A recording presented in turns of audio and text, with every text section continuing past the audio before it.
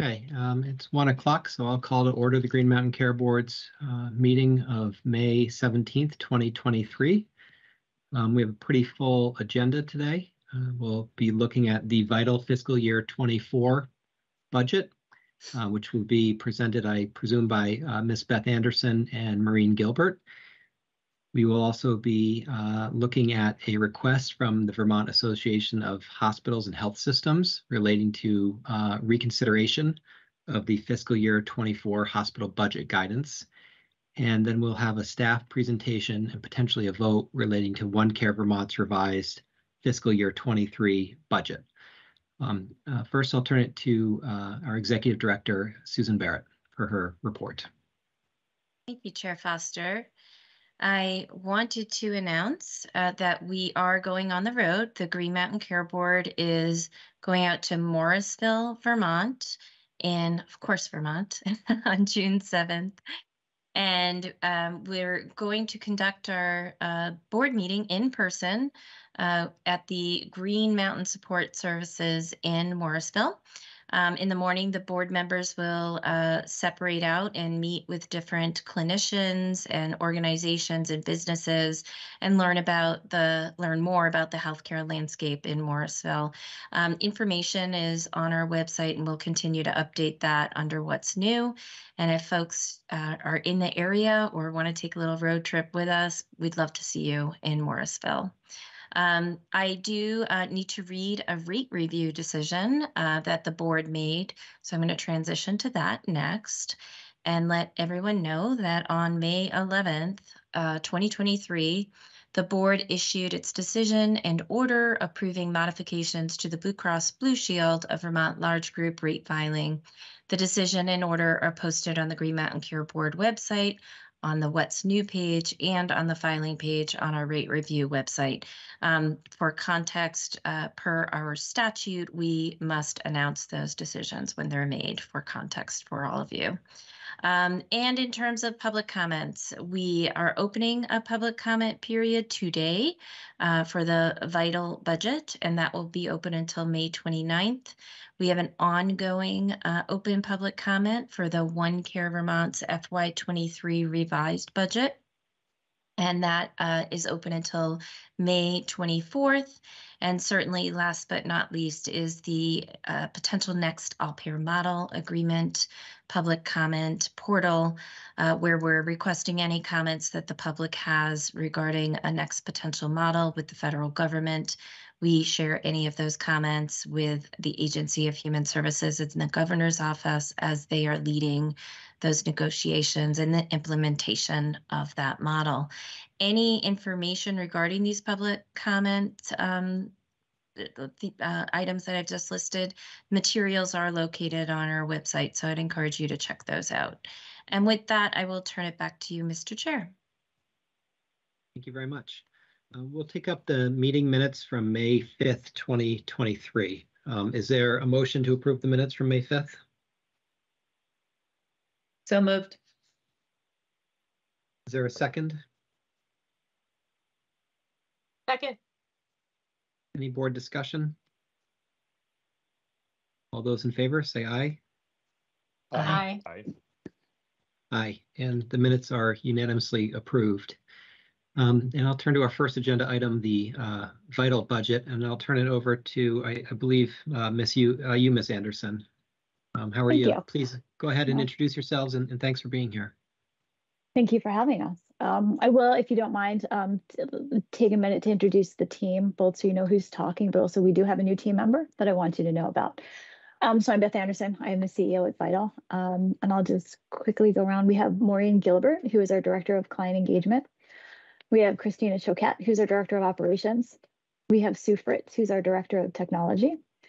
Our new team member, our new CFO, is Kara Callanan. So she is trial by fire. She's been with us for about a month now and joined in completing a budget and this presentation. So we want to welcome her. We're excited to have her on. And here for real this time, last budget presentation is Bob Turnow, who has helped pull this budget together, but will be formally retiring in the coming weeks. So I think you'll hear from much of the team during the presentation today.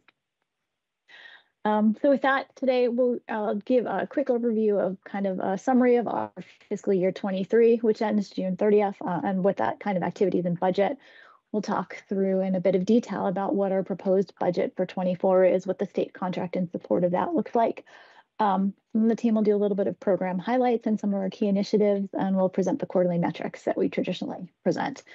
Then after that, I do have a quick couple of slides on a proposed amendment to the Vermont HIE strategic plan that you approved in December, a slight change to that plan as well, which we'll go through.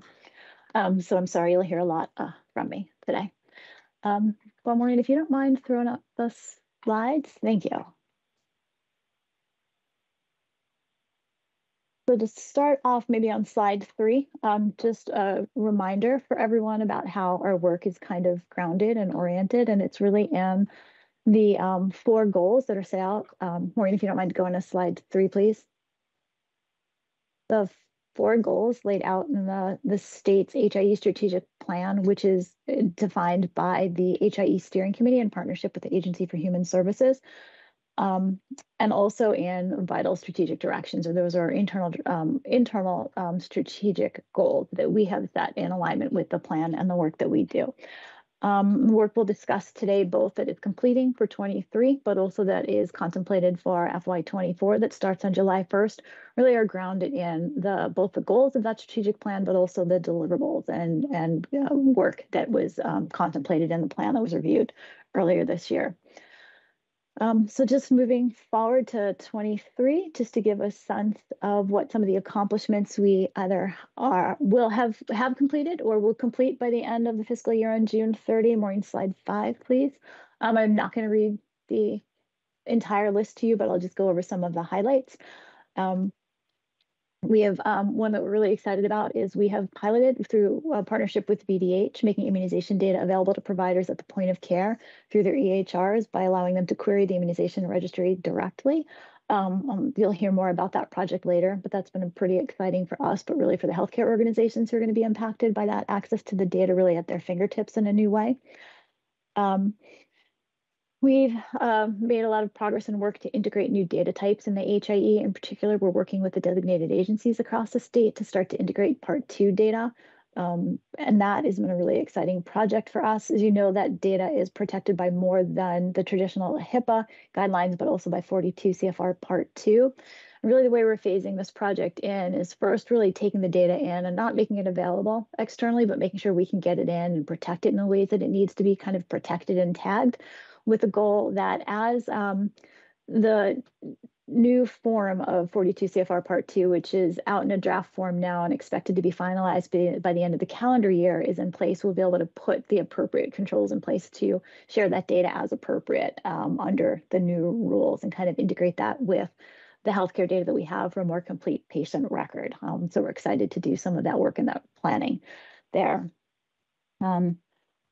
We've started work around designing and thinking about making APIs available, or application programming interfaces, which will be new ways for accessing the data in the HIE that should make it more accessible to a larger audience of the appropriate individuals to have access to it, but to get the data more accessible into apps and places where people want to see the data. Sue will spend a little time later in the presentation giving you just a little foundation on what APIs are, because it's something you'll hear us talking about in future presentations, and it will be a lot of the work that we'll be doing over the next year is to make those accessible. Other work has been with the Department of Health, really looking at some of the HIE data that we have and how robust the data we have on race, ethnicity, and language, and sexual orientation and gender identity are. Really, this year has been evaluation work to understand what we have, what we're receiving, how consistent it is, to then work with Department of Health and likely healthcare organizations about making sure that we have consistent and robust and complete data to help then inform some of the public health uses of the data, but also hopefully then to have more robust data for other purposes too, to understand health equity across different populations. We've upgraded our platform. We've continued to build new interfaces to get data into the HIE, and we've transitioned our security program to a more rigorous standard. So that doesn't change our security practices. We have very robust security practices, but puts more rigor and formality around some of our program and planning. So going to the next slide, just to give you a sense of how this turns out for end of year financially, is we do expect to perform higher than budget for the year, so to end up with more of a surplus than we intended. A lot of this was due to timing on projects, and when we're recognizing some revenue, we're pushed off some projects because some were made a priority earlier in the year. So it's transitioned when some of our revenues come in and when some of our expenses actually occur in the year. But as we'll get to a few slides later, we would like to ask to reinvest those monies into a project that is pretty critical to our work, and we're excited to have the monies to be able to do some of that. So then moving to fiscal year 24. So really what I'll start with is giving you some context on the contract that we have, the draft contract we have in place with Department of Vermont Health Access. It is with CMS for consideration that will drive the budget for the year. So starting with the next slide, just some context that I think is helpful when thinking about our budget. You're used to seeing our budget done on a fiscal year basis, which is July 1 through June 30 for each year, but doing a contract with DVA for a calendar year, which was January through December. This is the first year that we're actually changing. We because it aligns both with the state and Vital's fiscal year, we've been able to change the contract to actually align with the fiscal year instead of calendar year. So we've actually completed an FY24 budget that is based on a contract that is, while still draft because it's with CMS for their final review and approval, is a complete year budget. So, less of you're used to us coming with an amendment mid-year because we didn't know what the second half of the year for sure was going to look like. There's a little more certainty in the budget here, we hope. And what the contract we expect will look like for this year is total potential for almost 11.3 million in revenue. But what you'll see represented in the budget that I'm presenting is really about 9.4 million in revenue. There's an additional almost 2 million in projects that are less clear about the real scope and timing of what the goal is, but there is the potential for demand for additional projects, which I'll talk about in a minute. So we haven't included those projects in the budget that's being presented because it would be really hard to put, in some cases, to really understand the cost because we don't have clear requirements or understand if the need for it will happen in this year or potentially future. So the contract and the budget will have different amounts in them. Going to the next slide gives you a sense of the projects that are actually included in the budgeted numbers for our development work. So you're used to our contracts. They contain both a component that is for what we call M&O maintenance and operations, which is the cost to operate the HIE license, the platform that the HIE operates on, the MPI tools, and the integration engine, all of those pieces. And then to provide the kind of support that we need to provide to the healthcare organizations in getting the data in, making sure the data is flowing, get new people onboarded to using the tools and training about how to use the tools. And then we have what's called the DDI project, the development, design, and implementation work. And those are the projects to build new capabilities and functionality. And so there's about $3.2 million in the contract for FY24 for that work. And that includes things like creating APIs, which, as I mentioned earlier, will be making data and the HIE more accessible to providers and healthcare organizations, also potentially using to collect data into the HIE in different ways. We'll continue to build interfaces to get more and new data into the HIE. In addition to the traditional providers, or what I'll term as traditional providers that we've worked with, the state is also, I'm sure you've heard in these conversations and in others, implementing what they're calling the MDAP program, the Medicaid Data Access and Aggregation and Accessibility Project, which is really seeking to enable more providers who maybe weren't eligible for some of the funding programs through the state or CMS in the past to get access to health information technology, so to get EHRs and tools in their practices and operations to support their work, and then to be able to connect to the HIE. So we're hoping to be able to connect some of those organizations who might not have been able to take advantage of participating in the HIE in the past, engaged in our work. We'll be doing some work with the Medicaid agency and AHS to support some of their initiatives and needs internally for access to data. We are going to continue the work that I mentioned about integrating healthcare organizations to the immunization registry right from their EHR. So we've piloted with one organization. The goal is to work with many more organizations throughout the next year to get them that capability. we're going to work with VDH to get more lab reporting in. So one thing we learned through the pandemic is we do get information about the test results that are happening at organizations, both the hospitals and commercial laboratories across the state. And we've been delivering that data for COVID results, but they have a lot of diseases that are required to be reported. And our goal is to try to collect more of that data for them so it gets them that data in a more timely manner, and also saves healthcare organizations from having to submit the data to multiple entities and locations. So hopefully we can streamline some of that reporting. We have a couple smaller projects with VDH to do. One will be a continuation of the race, ethnicity, and language and the SOGI work that I mentioned earlier. Additional support for that MDAT project. There's some supports needed by the organizations that might take advantage of getting health technology, specifically around doing some security risk assessments and analysis that our team is performed with other organizations in the past. We'll be supporting some of that need going forward. We will continue our work to get new data types into the HIE and making sure that we can actively secure it. So that includes the continuation of the work with the designated agencies to get more of their data in, and then secure it and identify the appropriate opportunities to share it out. And then also getting some social determinants of health data in there, and we're working with Agency of Human Services for some data from there. Finally, we'll be looking at enhancing the provider portal that we have with some medication fill capabilities. So that's a way of providers getting information, not just on what's been prescribed to a patient, but what medications they've actually potentially filled. We can't tell them they've taken them, but at least they've gone and purchased the medication, and hopefully we can get some of that data out to them. Finally, we will continue work, which has been on our contract for a couple of years, to work with Bi-State to continue the work that they do for Vermont Rural Health Association's activities and quality improvement efforts. And so that will be in our contract, and we will subcontract with Bi-State to perform that work. So then just going to the next slide, just to give you a quick sense of what the projects are that aren't included in our budget, but could potentially become projects during the year. Is there space to do up to 125 additional interfaces for those organizations that are under the MDAT program who are new? So the contract itself allows for, I think, 150 new interfaces to be built, and this would allow to expand that number for another 125. That would actually be done through contractors that we would use to do the work, not vital staff, because we will be fully focused on the work that I just went through, but we do want to leave the potential to get as much data and as many organizations engaged as possible.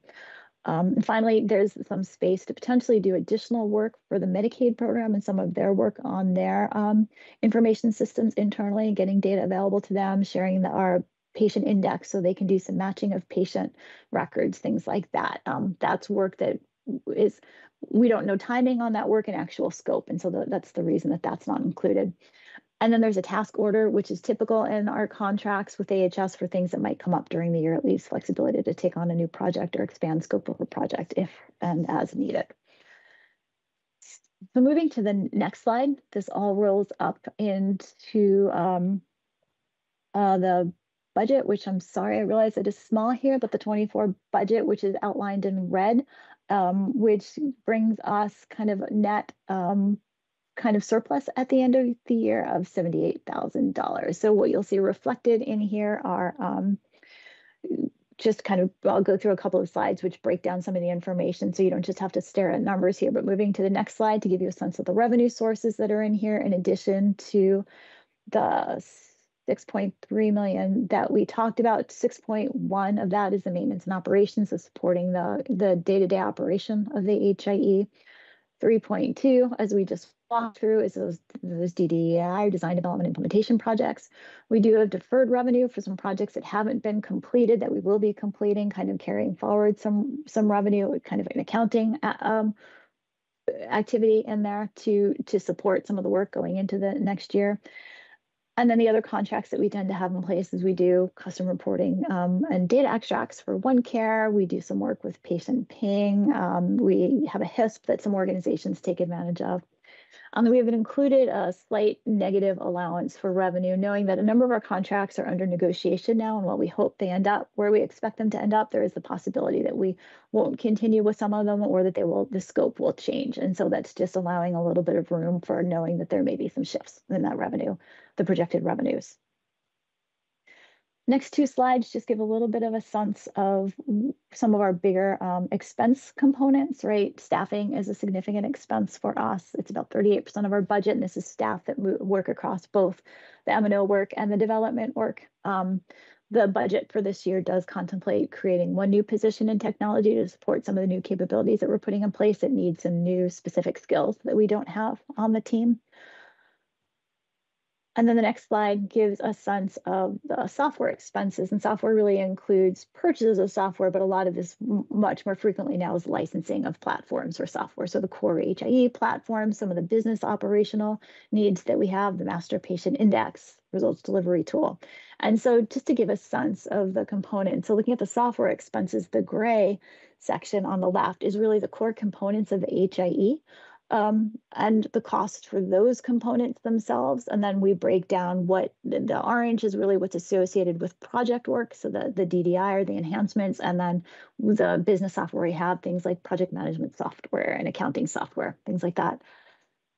Outside support tries to do a similar breakdown. So this is where we use potentially consultants, expert subject matter experts. We need additional support just to have more hands to get some of the development work done, which isn't long-term staffing needs that we have. And that breaks down the blue bar here, or blue slice here, is really the operational or the more day-to-day support that we have. And that also includes things like legal and accounting, work like that. And then the work to support the projects is about 2 million. And that's not just, I should be clear about how I said that. It's not just staffing. So some of that may be contract staffing, but in addition, that will also be if we have consultants helping us, like a consulting firm helping us with a project or something like that. The next two slides I won't spend a lot of time on because I don't think there's much there, but I'm of course always happy to answer questions. This just gives a sense of the indirect rate and the consistency. So the blue bars are really the indirect costs that we have. Those are things, administrative cost, insurance, general things to operate the business relative to the overall budget. And then the next slide gives a sense of our balance sheet assets, which you'll see the right bar is the projected for the end of 24. And we're projecting a decrease in balance sheets assets, and that is because we're asking to reinvest some funds into a project, which I will talk about just in the next slide. So that is our core operational budget for 24. But one additional thing we are hoping to be able to do is take up to 650,000 of surplus that we've had in prior years, or our cash balance in reality, to build to rebuild a capability that is pretty critical to our work. And it is a message archive, which will really help us complete the transition from our legacy infrastructure to this new platform we've had envisioned. And just for context, what the message archive does is really, I mean, it does kind of what it sounds like. And we get messages consistently from healthcare organizations, and these are their ADTs and CCDs, the messages that have the healthcare data in them. And you've heard us talk about the work that we do. We do a lot of work to improve those messages. So we match them. So we can say this patient from this organization is also this patient from this organization, put that record together into a record. We standardize codes. So where you might use a local code and a practice, we standardize it to more nationally accepted code sets. So again, data can be compared across the organizations. Well, what we do is we maintain a store of the raw messages that come in up front, and we use that store for a lot of our operational and data quality support. Really gives us a chance if something goes wrong or looks funky in the system, or we get questions to understand, what's in a patient record. We can always go back to the core message and see what the data looked like there. Was there a problem in the way the data was submitted? Was there a problem somewhere along the way in our pipeline?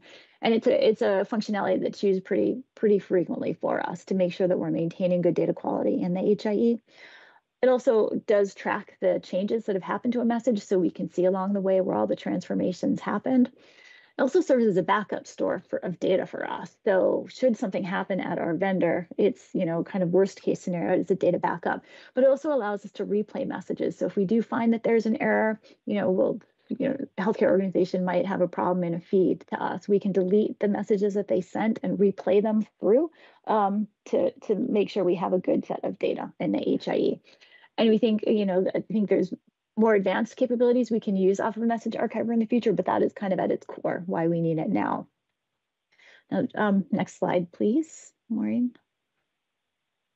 So we want to make this investment because the message archive we have now is built on internal infrastructure that we've had at the HIE. You've probably heard in the past referenced as the HDM, the Health Data Mart, and it's built on it's built on what was new but is now old and end of life hardware and software that we really need to replace it. And part of the impetus behind the move to the new Fire-based Medicasoft platform over the past couple of years was to replace much of the functionality that existed on that Health Data Mart. We did our client reporting off of that platform. That's all moving onto the Medicasoft platform. But this message archive is kind of one of those last components that it was doing. Our original plan thought we could do what's called a lift and shift of that capability from the old hardware onto a cloud-based infrastructure to have the same capabilities. But after more kind of planning and evaluation of the state of that infrastructure and the needs that we have for that in the future, for that message archive and how we really want to use it in our day-to-day operations, realized it really needs a rebuild rather than just a shift to the cloud, which is a more expensive project than we had anticipated. And so what we'd like to do is use the $650,000 in surplus that we've had from our work in the past couple of years to build this infrastructure, which will allow us to continue our work on data quality and improving the data availability and accessibility in the HIE. So that takes us through the budget. I'm going to stop for just a moment. Sometimes we stop here for questions and sometimes we wait till the end. So I just want to check before I just go flying through the rest of the presentation. I think it's fine to just continue on. We're pretty well trained to let people go through their whole presentation at this point, so that's totally fine. Great, thank you. Well, taking us to maybe some more of the fun conversation instead of just the numbers.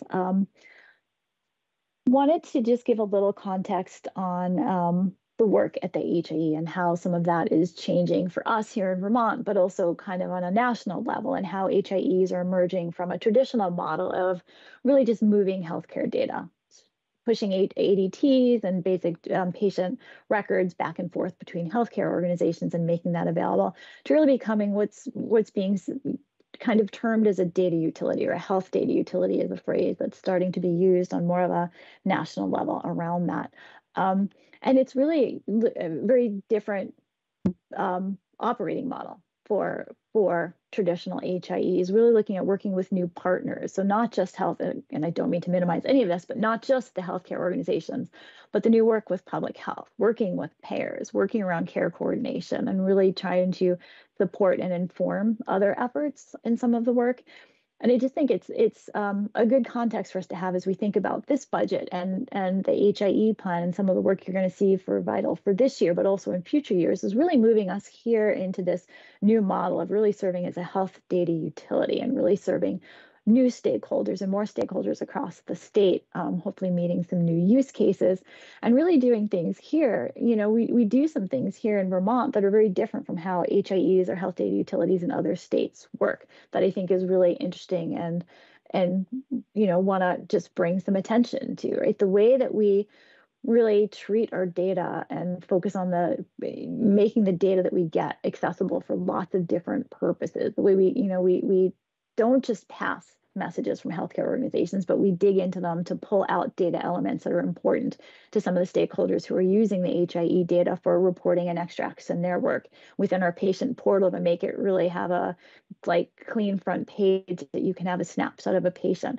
is work that doesn't happen in other organizations. The partnership that we have with some of the stakeholders, particularly the data that we do provide for quality improvement efforts and population health activities across the state, is really important to the work that we do. And really just wanted to kind of introduce the model of what this starts to look like as health data utility, because I think this is language we'll start to see in some of the federal work that's happening. You know, as CDC is talking about some of their funding and encouraging Department of Health to work with their HIEs and their health data utilities in their work, and some of the programs that are going to come out of CMS are going to start using some of this language. So I just wanted to kind of introduce this and kind of give you some context for how this aligns with the work we're doing here in Vermont.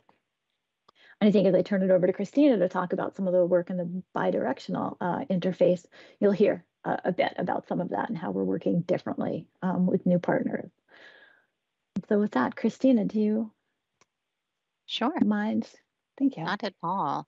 So as Beth said, we have implemented a bidirectional immunization data sharing service, and we just launched it this April between the Department of Health and our first organization, Northeastern Vermont Regional Hospital, and that enables the ability for clinicians and staff at NVRH to query for patients' comprehensive immunization records, get all of that history right from inside their EHR. So as you can imagine, they get a more complete picture of their patient and a more efficient workflow in the fact that right within their EHR, they can get this information. It's transparent to them. They don't need to sign into a separate system, this being the immunization registry. And through this effort, we have partnered with the Department of Health in order to participate in the Association of State and Tribal Health Organizations, their Immunization Data Exchange Advancement and Sharing Learning Community, also known as IDEAS. And so it's been a great partnership in that we've been able to, through this collaborative, share information not only with ASTO, the collaborative, but also to get information back, especially as we move on to rolling this service out to other organizations. Which next slide, please. So we are moving on to additional hospitals in order to roll this out, the federally qualified health centers and other independent practices to enable this to more providers throughout the state. We are currently in communication with over 9 EHR vendors to roll this out to those organizations.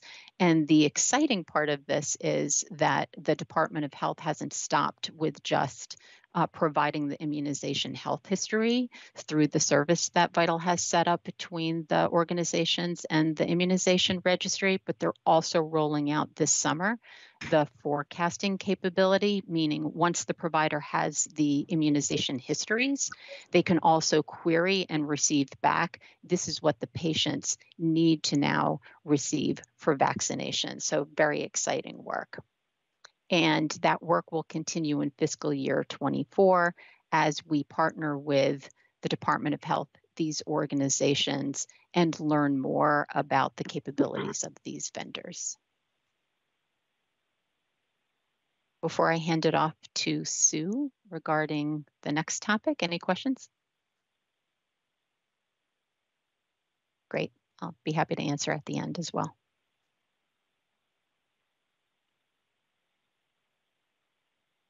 So I think what we wanted to do is spend a little bit of time. I'm sure everybody has heard the 3-letter acronym APIs and knows it stands for Application Programming Interface.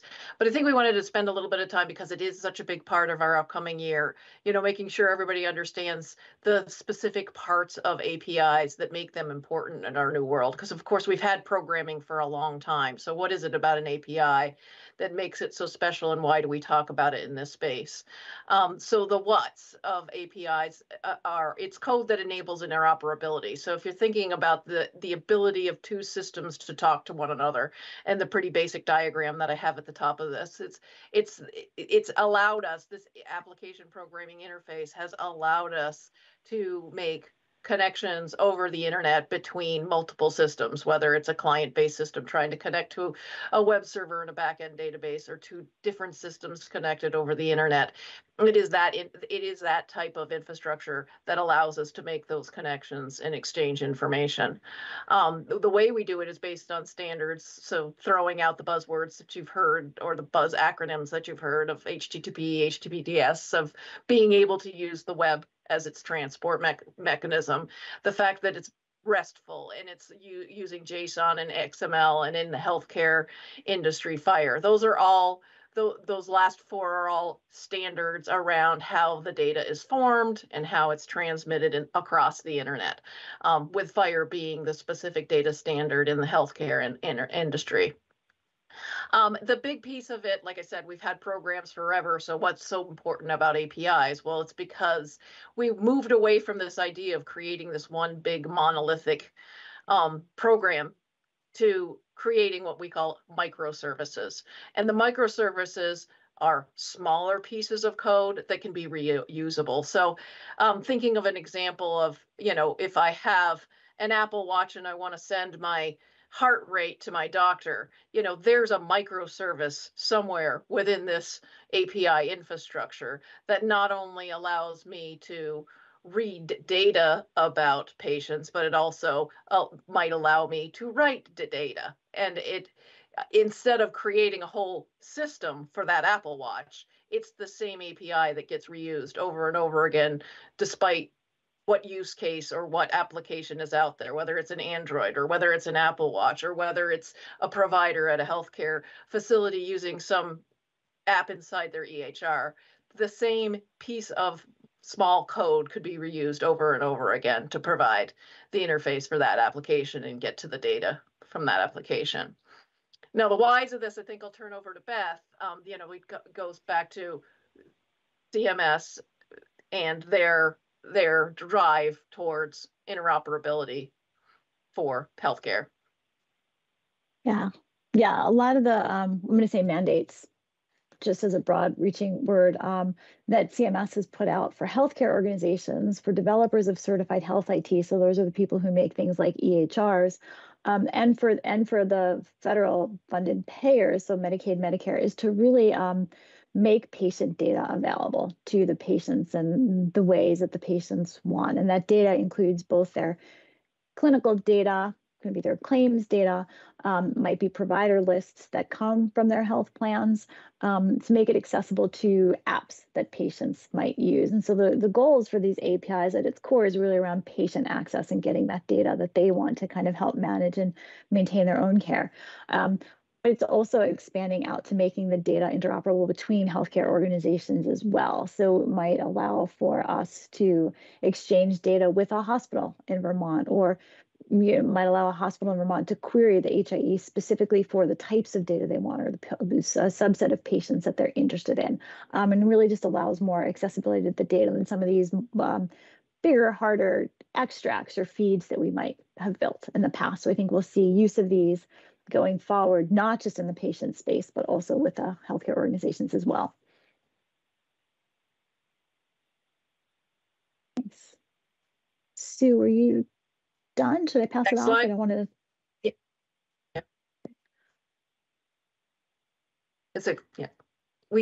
I did want to compile a couple of the other terms, just because you'll be hearing this type of terminology, which is a little bit heavy and technical. Like we talked about before, the FHIR, Fast Healthcare Interoperability Resources. It's just a standard for the way we form the data. It helps drive towards consistency because everybody knows they're supposed to put the data in a certain format within certain tags inside of a document so that all computer systems can read them correctly.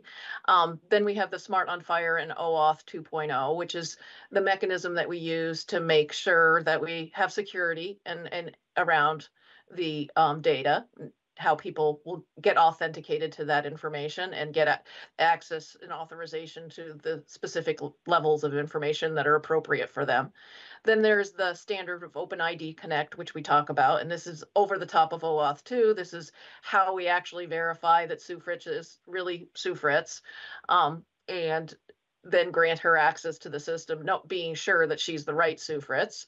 And then USCDI, which is the United States Core Data for Interoperability, another standard that we have around healthcare data for the types of elements that we're most interested in using. Thanks, Sue. Right. I'm just going to talk a little bit now about patient education, and not any real major updates here, but just a reminder that Vital is committed to ongoing patient education, first and foremost in partnership with the organizations that share data with us or who use the health data that Vital provides. We do that by giving them a toolkit of education resources that they can use in their portals, in their social media, in their notice of privacy practices, and so forth, brochures, flyers translated into many languages. And then additionally, we're committed to direct outreach to Vermonters. And we had a campaign last year reaching out to Vermonters primarily through YouTube and social channels. We are about to launch another campaign early this summer to reach out directly to Vermonters, sort of supplementing that work we do with their providers. And you can plan on seeing sort of continuation of that throughout 2023. So starting with some social and likely newspaper in June and continuing with some other tactics later in the year. We also, as part of this update to the board, do quarterly metrics. This is part of the standard presentation here. So I want to just share a little bit about how much data we're sharing with our partners, how much they are accessing it. First, we will talk about the percentage of Vermonters who are opted out of the Vermont Health Information Exchange. And as expected, this rate continues to drop as we get further away from that time when people were opting in rather than opting out, and we get lots more new patient identities incorporated into the Health Information Exchange and fewer people opting out. Certainly, we do see a steady stream of folks reaching out to us one by one to opt out, but it's at a much lower rate than when everybody who shows up at a doctor's office is being asked, do you want to be in or do you want to be out? This is measuring queries of Vital Access, our clinical portal, by the organization type. So you can see how use of that clinical portal is distributed across the organizations that we offer it to. You'll see just some really interesting distribution here. Certainly, we've got some hospitals using it. Certainly, we've got independent practices relying on it, actually at an even larger rate than hospitals, or larger number than hospitals. And then community health centers, really strong use as well by federal and state agencies. So here, the Vermont Department of Health features prominently, as does the Vermont Chronic Care Initiative, the care coordination arm of Medicaid, and emergency medical services are relying on this tool as well. So lots of different types of organizations using our provider portal.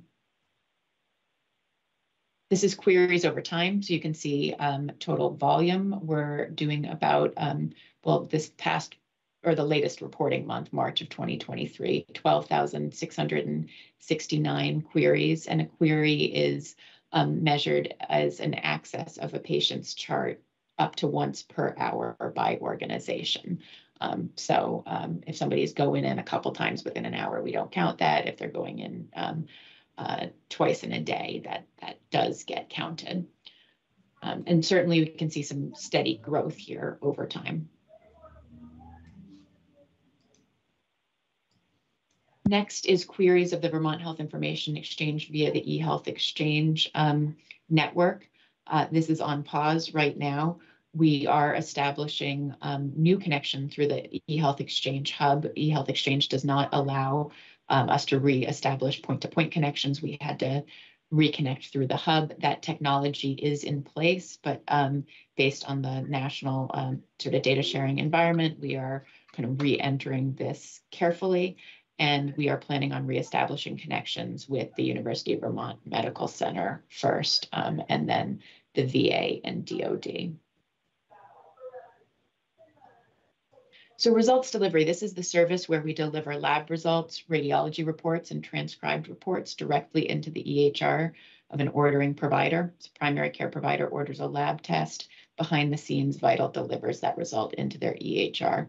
Most of the 586 providers who are receiving these results don't even know that Vital is doing this. But there is a large volume of these results delivered every day and every month. In March of 2023, over 100,000 results delivered.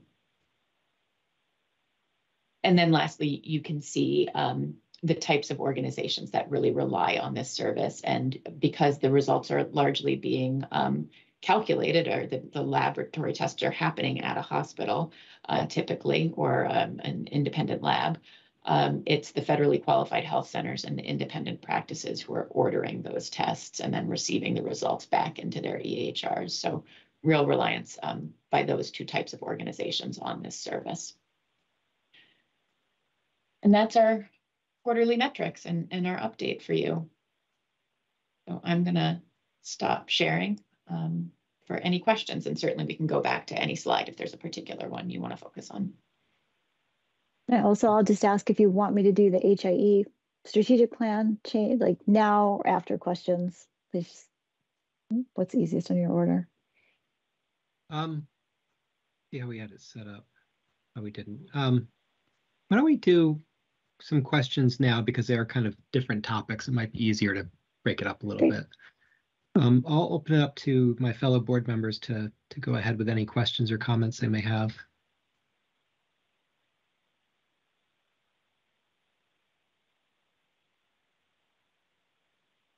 Well, I'll go first. I had a couple quick little easy ones. I think, Ms. Anderson, you said something about the effort that it takes to translate from local codes to national codes. I presume you mean from like laboratories, but like LabCorp's specific codes to LOINC codes, that kind of thing. Is that what you're referring to?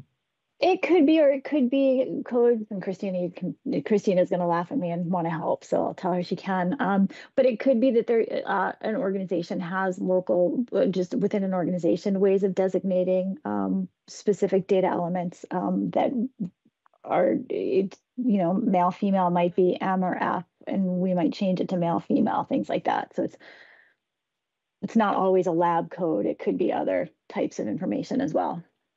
Okay.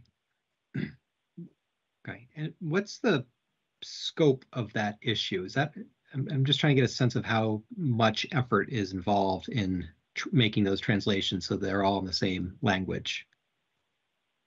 Interesting. Christina, do you want to?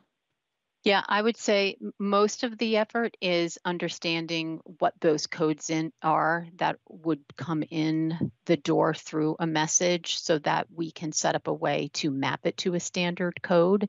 Once you've set that standard, then it's automated from there.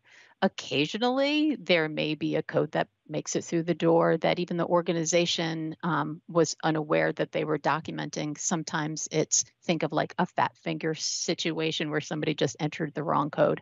Other times it's historical codes that were used over time that now make it through. And again, we'll catch that, work with the organization, determine what that right mapping should be to the right standard, and set up the automation for that. Okay. And you guys do that mapping and translation in-house? Like, for example, if you get a bunch of NDCs, you then have a mapping process to translate it to RX norm?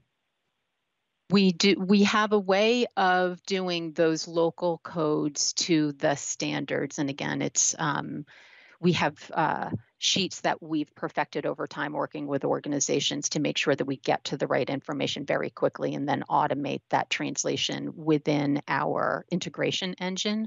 We also use a third-party terminology service engine that does more of the clinical concept mapping from a local code to a standard LOINC, SNOMED, those types of things. And again, once we have that mapping, it's automated. And we also use some of their already built in logic where it would know how to already do that mapping.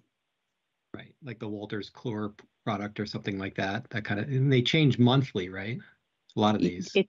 It's through our partner in Maine who offers this service. It's the Maine HIE. They have a product that they use successfully, and we use it as well.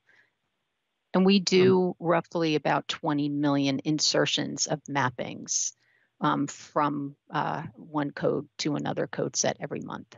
Automated, obviously. There's nobody behind the scenes doing them. That's significant.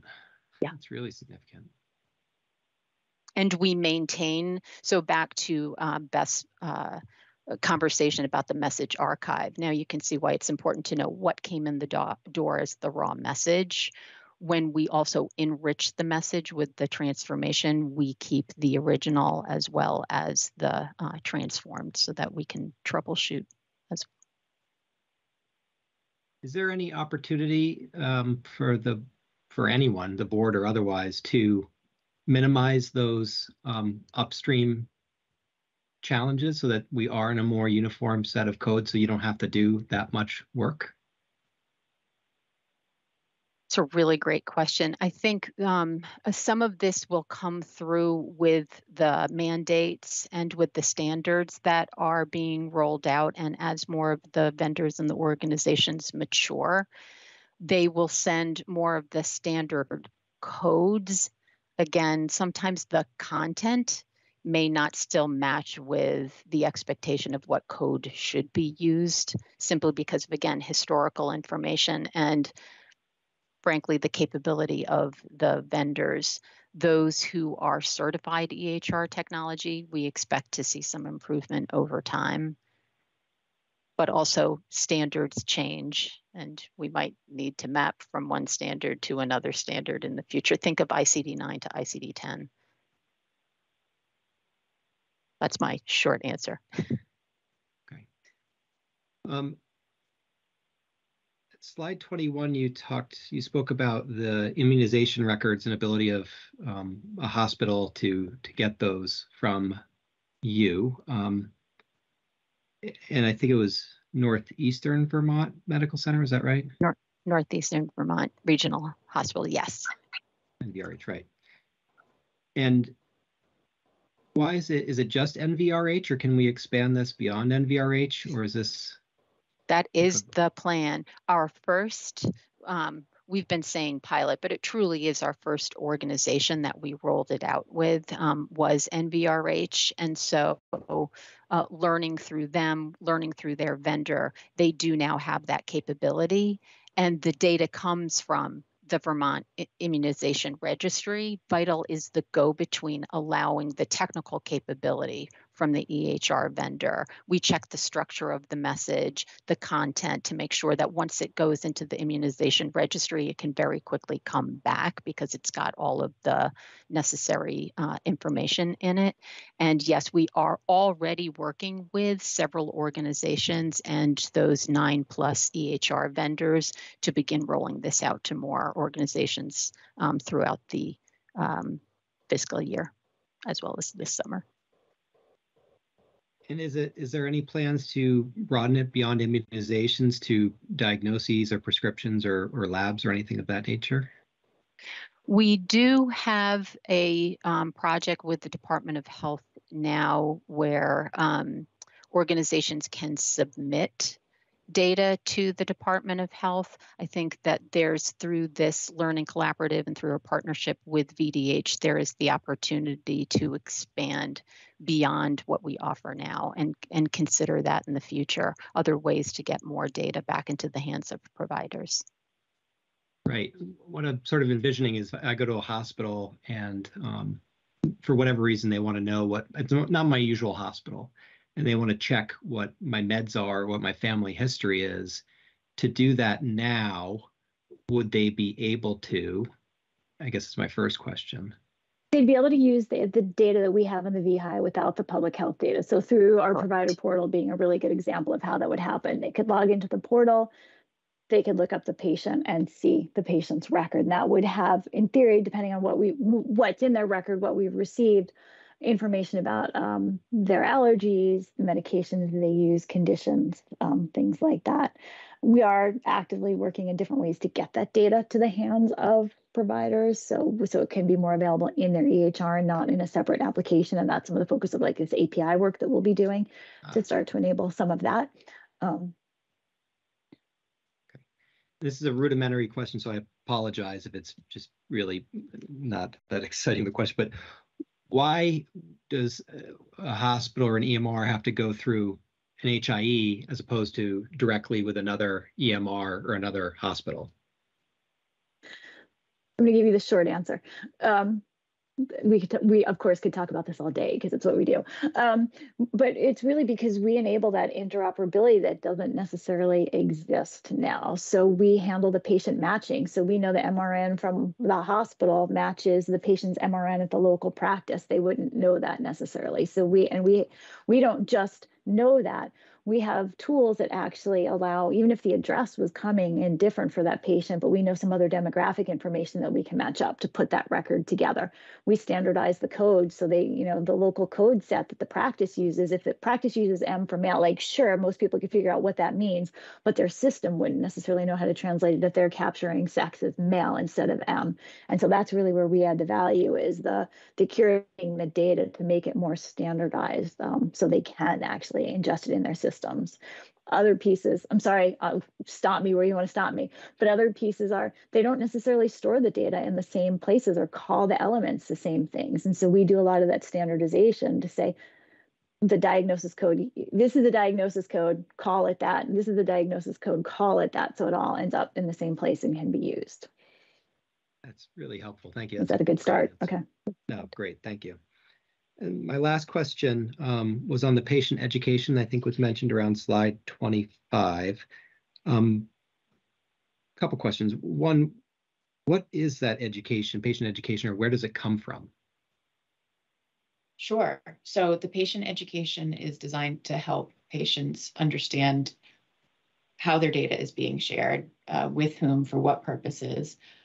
That is developed by our team at Vital in collaboration with some vendors, some communications vendors, and then distributed through the participating organizations, and then through some direct outreach that we do typically annually now.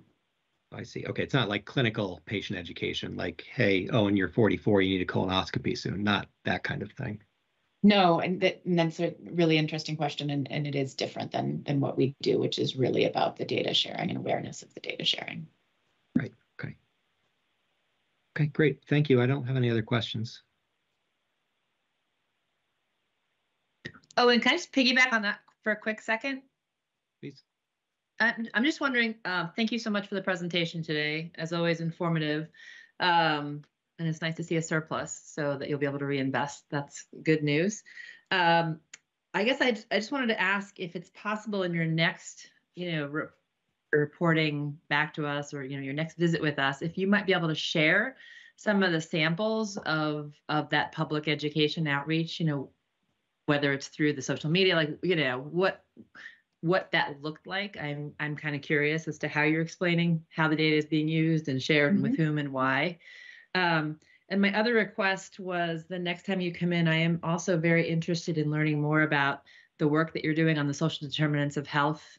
I know that's for implementation in fiscal year 24, but between now and then, I'm sure there's going to be a lot of progress made on it. So maybe a bit of a deeper dive into that, because health equity is such an important issue here at the board. And so understanding what the progress on that front would be really helpful. So my comments are more about next time you come in, these are things I'd love to hear about in greater detail, if that's okay. But fantastic, and thank you very much today. Thank you. It's great to know what you want to hear about.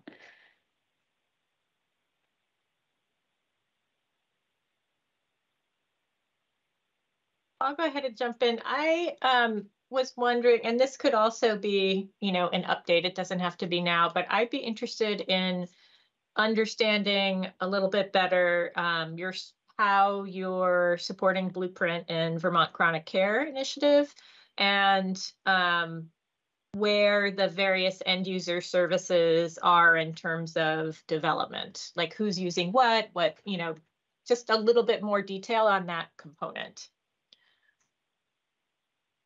Great. Why don't we could, rather than hit some topics today, like, can we come back with that? Because I think it might be helpful for us to work with those organizations because we can give you some context of what we provide, but then also why, right? Instead of just, oh, we send them this, which might not be helpful to understand the impacts or the value. That works for me, if that's cool with the chair. Perfectly reasonable. Sure. Yep, of course. My only comment is it's interesting. It's this work is clearly a mixture of exciting new technology with these APIs and re-envisioning how healthcare, health information is going to be structured and used in the future, with incredibly detailed, diligent, probably tedious information of making sure every little thing in this massive database lines up. So it's I imagine at times it's very cerebral and engaging of the big process, but also clearly a lot of care and diligence goes into the work. And I think one of the things I gleaned from the presentations that I've seen from you so far is that really in the current state, this is a hugely important resource for FQHCs and independent practices, and how they get laboratory data and can communicate with each other. And I think that, and I think we've had these conversations before, that I kind of piggyback a little bit onto Owen's interest as a provider. If say Sheriff Foster came to my emergency department and hadn't been there before, or that's not his normal hospital, of some way that I could access his information in his chart in front of me, which I know that this is sort of a complicated issue of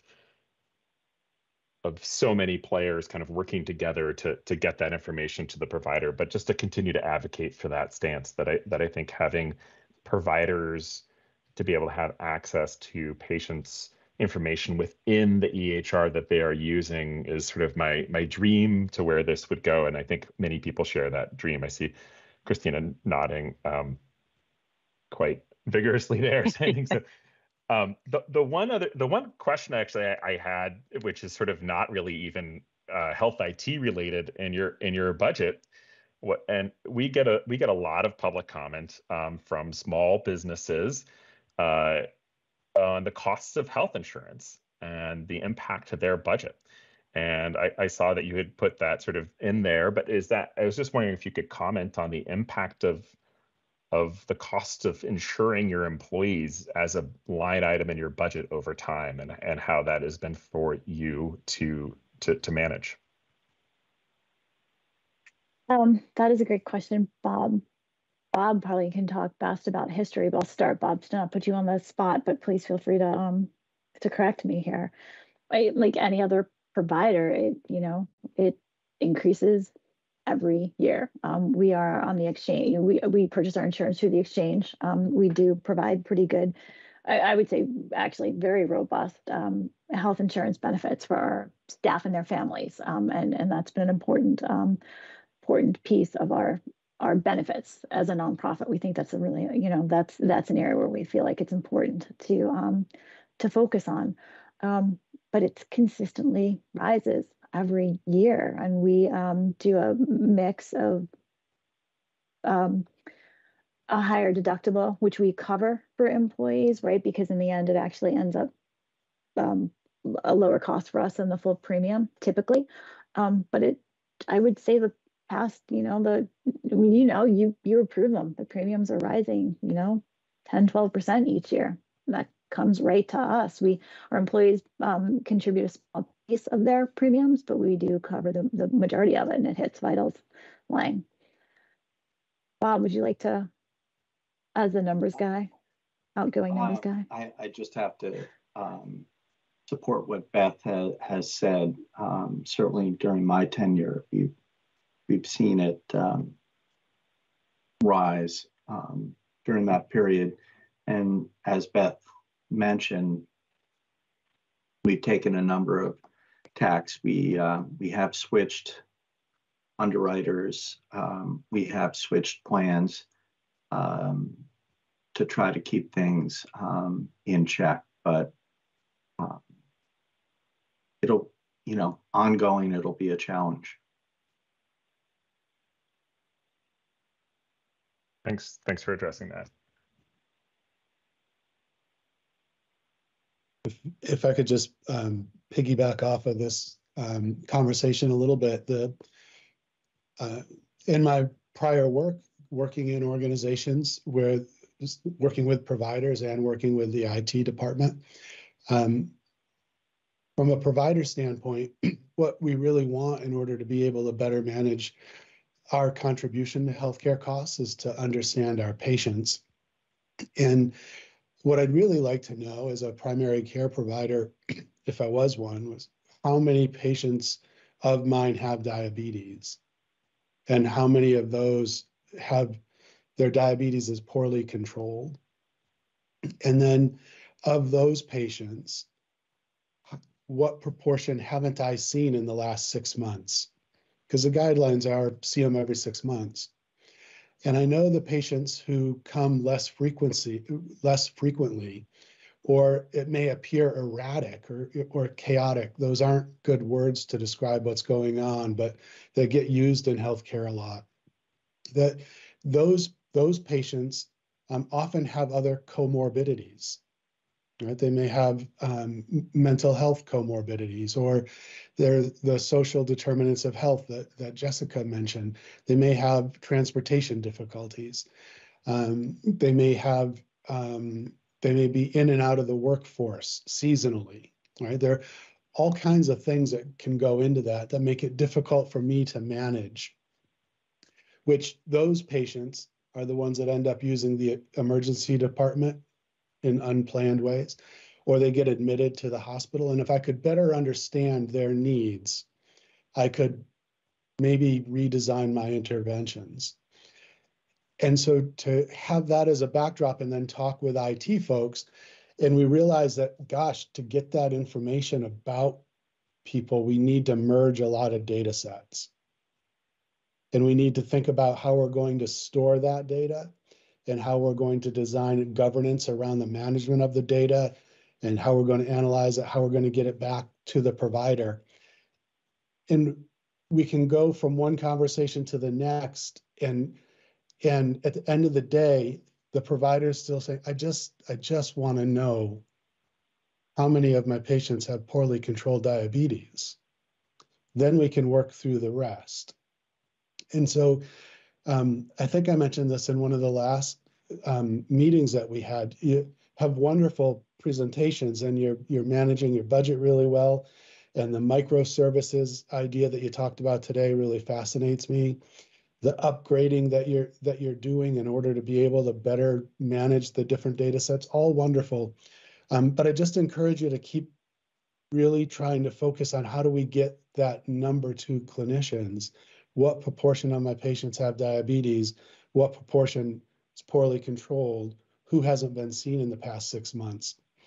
And if an organization can do that for the top 10 ambulatory care sensitive conditions, those are the organizations that, regardless of the payment model, they're going to succeed because they're able to find the patients who are most likely to become costly and better manage that. And the service that you folks are providing is the service that can help the clinicians do it. But really having that end user idea in mind, ambulatory care sensitive conditions that are poorly controlled. How do we get that information to clinicians? It's really hard. I don't know any place that does it consistently great, but I'm just trying to advocate for really focusing in on that with everything that you do. Yeah, yeah. Just keep doing the great job you're doing, but really try to be able to tell me what proportion of my patients have diabetes. That is, and thank you for bringing that up. That is definitely, we hear that and we understand that. And some of the work that we've got planned, this message archive and some of the APIs are hopefully building blocks to be able to do some of that and make that data available at the point of care. So I'm not promising that's happening in the next 4 months, but it is building towards that. Right, we're taking our first steps to this year have a dashboard, which is more about data completeness as a first step for organizations. So before we can start telling you, or before we want to start representing to you, like, we're sure we have the data and this about your patient. Hey, here's what you submitted to us. Does this really jive with what you think you submitted? Is there more data you should be submitting so we can have a more complete picture? And then building from there, sharing with organizations more dashboards into the data. So it's absolutely something we have. We're going to start taking some steps on this year.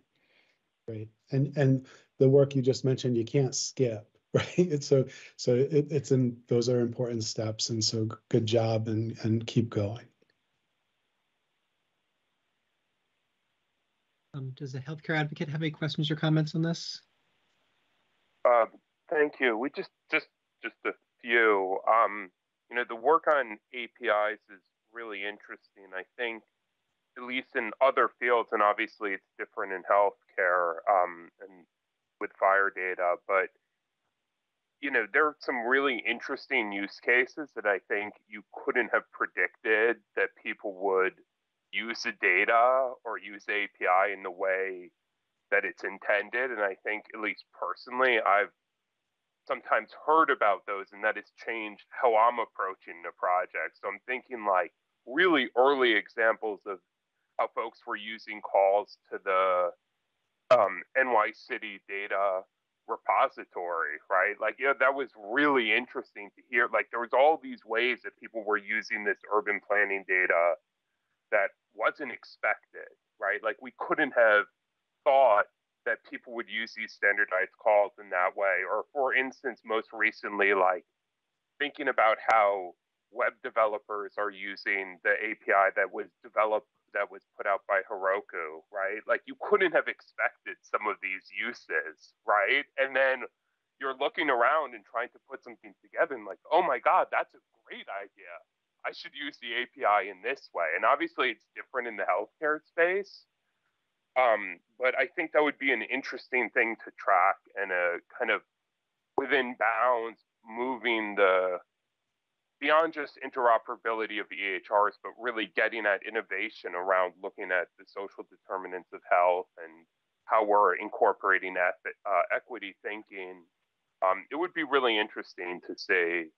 And Chair Foster, I just wanted to say, so without the kind of ethical problems, perhaps, and in the kind of criminal law enforcement context, weirdly, it's sometimes useful to look at Palantir and Vital. So really, without the ethical issues, I want to be clear here. Like, we can have our own judgments on Palantir and what they do, but I think the role and the insights that data standardization and interoperability can do, Palantir is an interesting use case for that. All other issues aside. And then lastly, I know I just want to say this because there are so many new board members. Vital's efforts at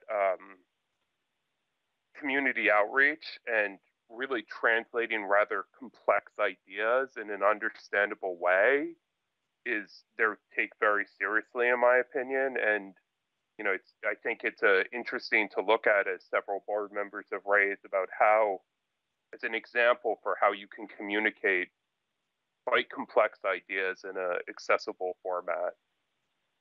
Thank you so much. Thank you.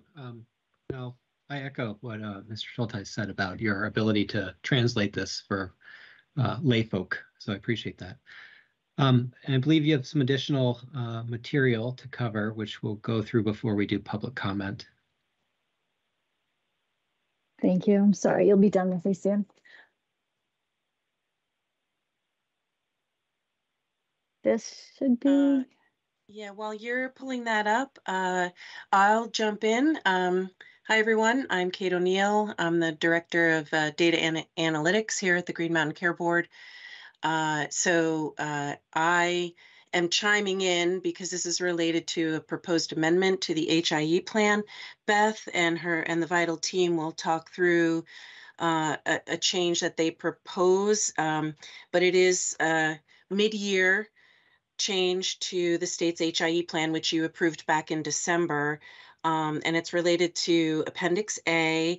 So I just wanted to come on first to let you know that this is part of the process, right? So if there's a mid-year change to the HIE plan per statute, the board will contemplate the change and vote on approval for it. So I'm here to let you know that the HIE steering committee has reviewed this change and did vote to approve it. So now it moves to the Green Mountain Care Board. I think, Beth, that I'll stop here. There's no vote on this today. This is just for you to learn about and to understand, ask questions about. And then at the end of May, along with the vote for the budget, you'll vote on this proposed amendment. So Beth, I'll turn it over to you to explain the change and the rationale for it. Thanks. Can you see my slides? Yeah. Great. Perfect. Thank you. One thing team doesn't tell you is it's actually showing. So thank you, Kate, for the introduction. Just going to stress again, I'm asking for this request, which was approved by the HIE steering committee last month. So it's gone through a process. The committee had a long discussion about this change and approved it to come forward. And so just a quick context setting, you approve the HIE strategic plan on an annual basis. Appendix A of that plan, and while the plan sets out goals for what we want to do, functionality, capabilities, what direction we want to go, Appendix A really lays out protocols for access to protected health information on the VHI, right? That's the name of it. And it really does set standards for who can have access. Now that Appendix A is guidance is also used in conjunction with the services agreements we have in place with the healthcare organizations that follow kind of traditional business associate HIPAA TPO use, or I'm sorry, I won't use acronyms, treatment payment operations access to the healthcare data, and also subject to the patient consent, right? First and foremost, that's what drives our sharing of the data. But this really is protocols that change on an annual basis as we learn new capabilities or types of data that we might want to have in the HIE and this morphs. And so one change that was included in November was to enable us to participate in some to represent that we do participate in some national exchange. So there's an organization, this eHealth Exchange, that we participate in, a lot of HIEs and healthcare organizations participate in, and they facilitate sharing of healthcare data across organizations. So it's another way that we can make patient data accessible. We traditionally have worked with the eHealth Exchange to make the VHI data available to, and you heard Maureen talk about this a bit before, to UVM. And so they've been able to, within their Epic instance, actually access VHI data about their patients. So again, they don't have to log into our portal. They can pull up some patient information within their EHR. And also to the Veterans Association and the Department of Defense for their medical operations. So it's not for their general operations, but it's for the healthcare that they provide to veterans or active military. And it's within their, it's called a joint HIE or JHI. And we've had that link directly before, but the new model for eHealth Exchange treats it differently on a hub model. And we wanted to protect and continue that work with UVM, VA, and DoD. And so included in the change to the Appendix A in November, that capability. But the world has changed a lot, and eHealth Exchange, their model has changed significantly. And the real goal for them is interoperability and opening access for healthcare data more broadly, right? National exchange. And this aligns with ONC and HHS guidance at the federal level. We also know that changes to some laws in many states around reproductive and gender affirming care has maybe put risk with sharing some data in different states. It's changed the risk, it's changed the calculation. And so we don't want, at this point, we want to continue that work with UVM, VA, and DoD, but we don't want to open up access to the HIE data to other organizations until we can have some really thoughtful conversations with the HIE steering committee and participants and patients across the state to understand what people are comfortable with. We also want to see what's happening on a national level, right? HHS has issued a notice of public rulemaking for changes to the HIPAA privacy rule around reproductive data. And we want to see what that means to us and how that changes, how that data needs to be shared or accessed. And so we'd like to make this change to Appendix A, which will limit how we can share the data with eHealth Exchange. So it will protect us as an organization from any claims of information blocking or pressures we might get to share our data on a more national basis until we as a can get comfortable with our approach and what is right and appropriate for sharing reproductive and gender affirming care data. And we'll do some of that work with the HIE steering committee over the coming months. But so this will allow us to not be, or protect us from being claims of information blocking or push to make the data more broadly available, but would allow us to continue our work with UVM, VA, and DoD to make that data available. So it's a simple addition of some language within Appendix A, and it's in Section 7B, where we'd want to say we're vital in coordination with and subject to the approval of the HIE steering committee. So we have some firm language to say the HIE steering committee has or hasn't approved something for us to not be put in an awkward position of information blocking, but also allow for some really thoughtful conversations and guidance around the data governance around the types of data that we may have concerns about or how it might be used differently in other states. So the proposal is really just the insertion of that and subject to the approval of, which is in red on the slide.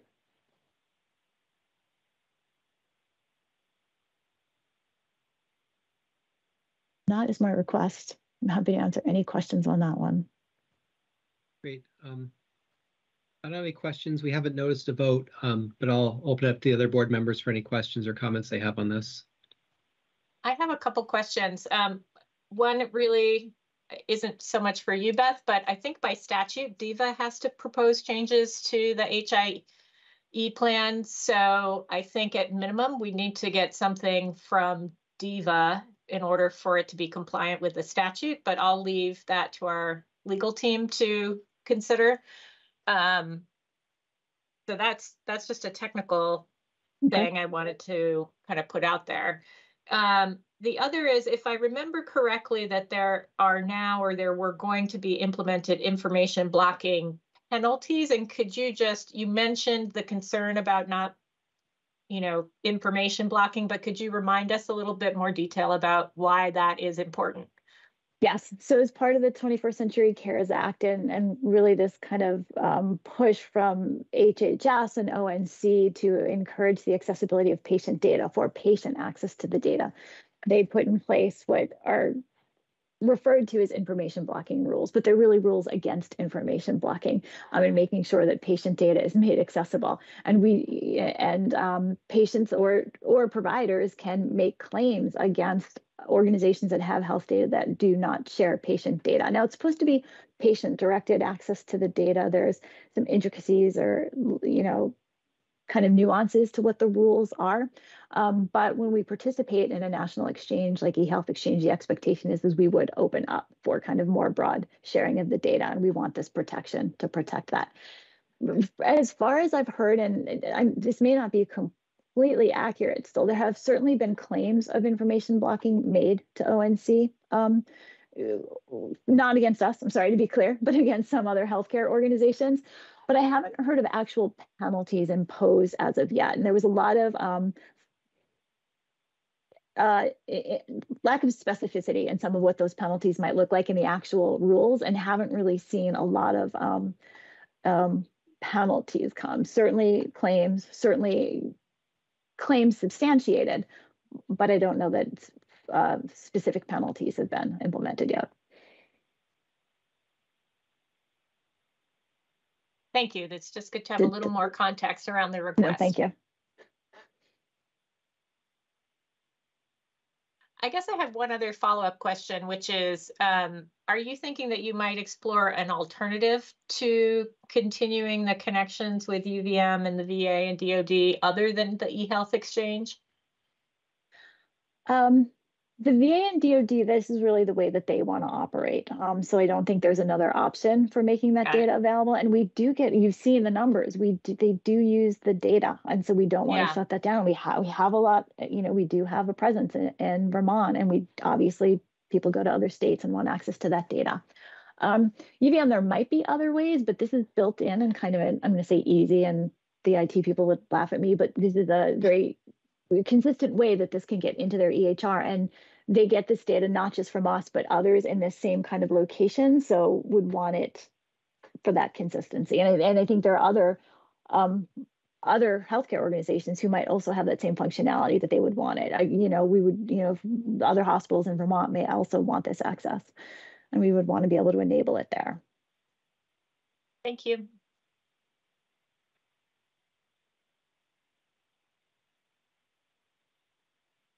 Okay, any other board member questions or comments? Okay, healthcare advocate, do you have anything on this?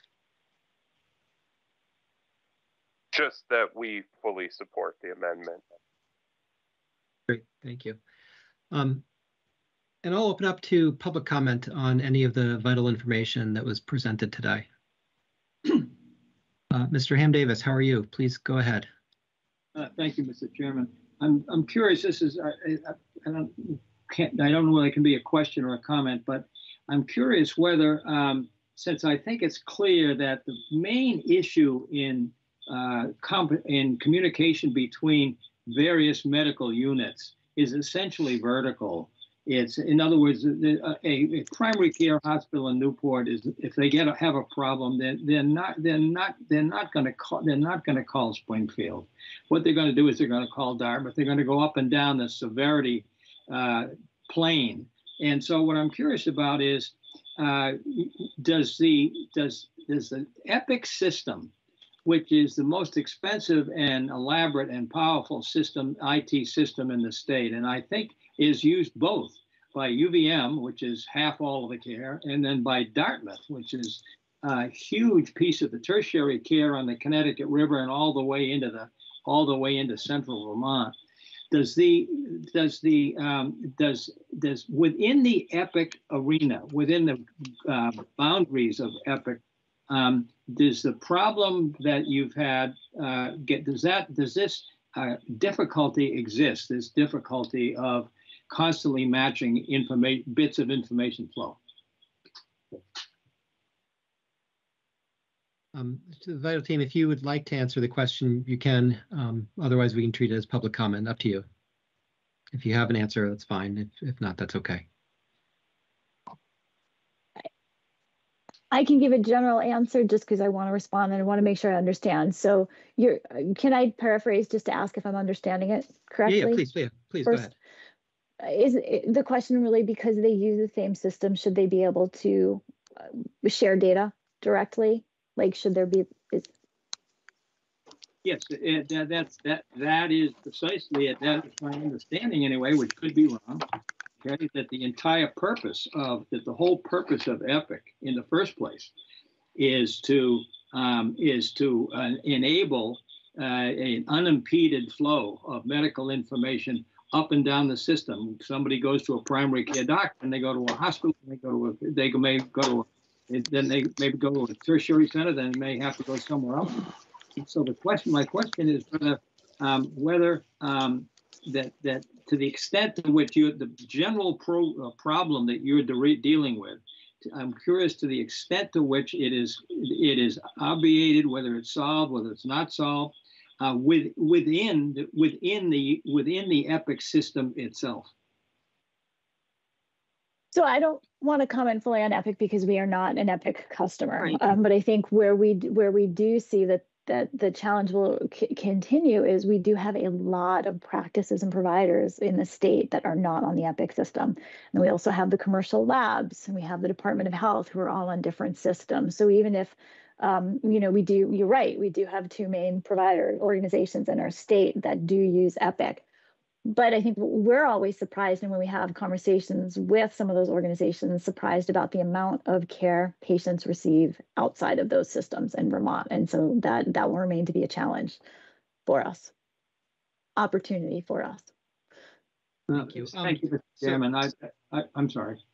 Oh, no, you're fine. Let me just say one thing. We have a bit of a timing issue that I didn't appreciate, and we're gone a little bit over. And so Walter and Ham and Sharon, if you don't mind, I think we should actually hold public comment until we're done with everything, because one of our staff members has a hard stop. So I'm going to move on. I'm going to take a 2-3 minute break here, and we'll come back in 3 minutes, and we'll go to the VAWS request that we received. And I apologize for that, but I just need to make sure our staff member is okay on time. Thank you. So we'll be back at 2:33. Thank you. I think we're just waiting on Tom Walsh, so we'll give him a minute. Oh, right on time. Perfect timing. Okay, we'll resume with our meeting, and I'll turn it over to our Director of Health Systems Finances, Sarah Lindberg, and our Staff Attorney, Russ McCracken, to discuss the VA's request for reconsideration of the fiscal year 24 hospital budget guidance. Good afternoon. Thanks for the introduction, and thank you, Russ, for being here. So we received a letter May 3rd, the Green Mountain Care Board, specifically Chair Foster, asking that the fiscal year 24 hospital budget guidance be reconsidered. There are essentially two asks in the letter. It's an or, as far as I can interpret it, and that is either the benchmark in the 24 guidance is increased due to the financial status of our hospitals, or that any enforcement for fiscal year 24 would be waived, such as it was for COVID.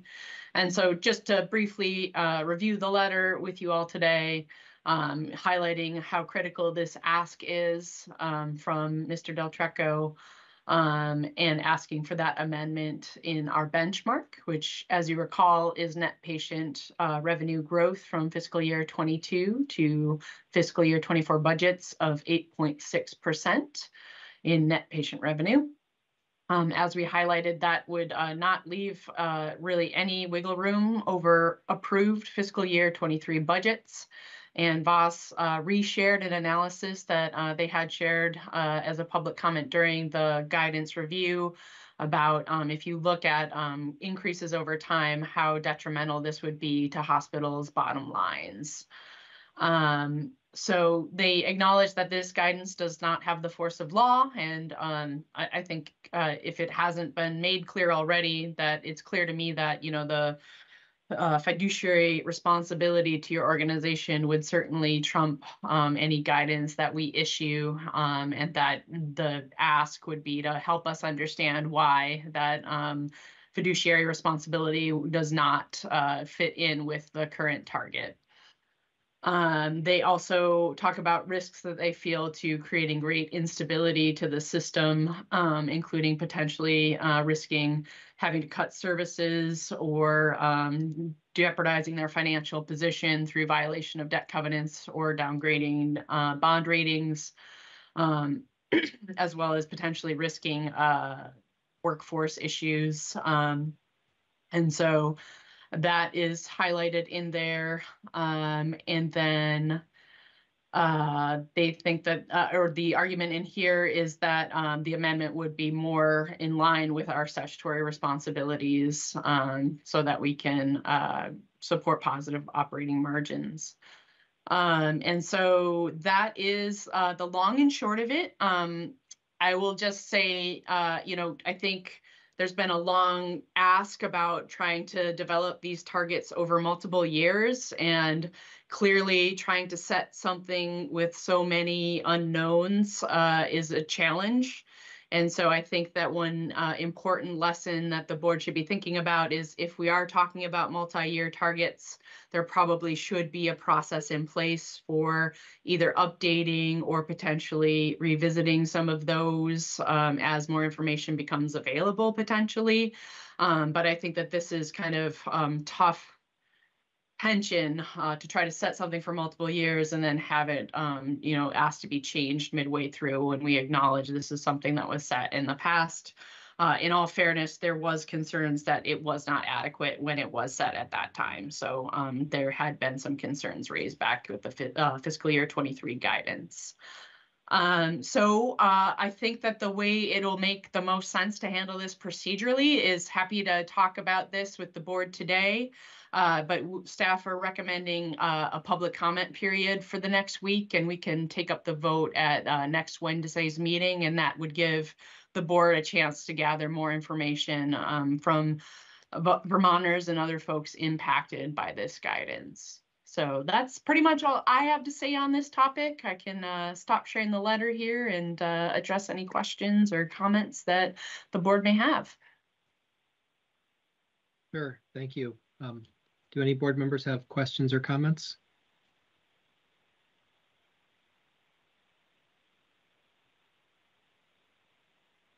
I have just a couple, Director Lindbergh, if that's okay. First, I would just say that I support public comment on this. I think it'll be beneficial. So if the recommendation is to open it for a week, I think that's logical and we should receive that. So I support doing that. And then just a couple quick things. Vital earlier spoke about their cost increases that they've experienced over the last several years, which I presume is not, something that they're experiencing alone. If the board were to increase the guidance by the $82 million identified in the letter, where would those funds come from, if you have a sense? Sure.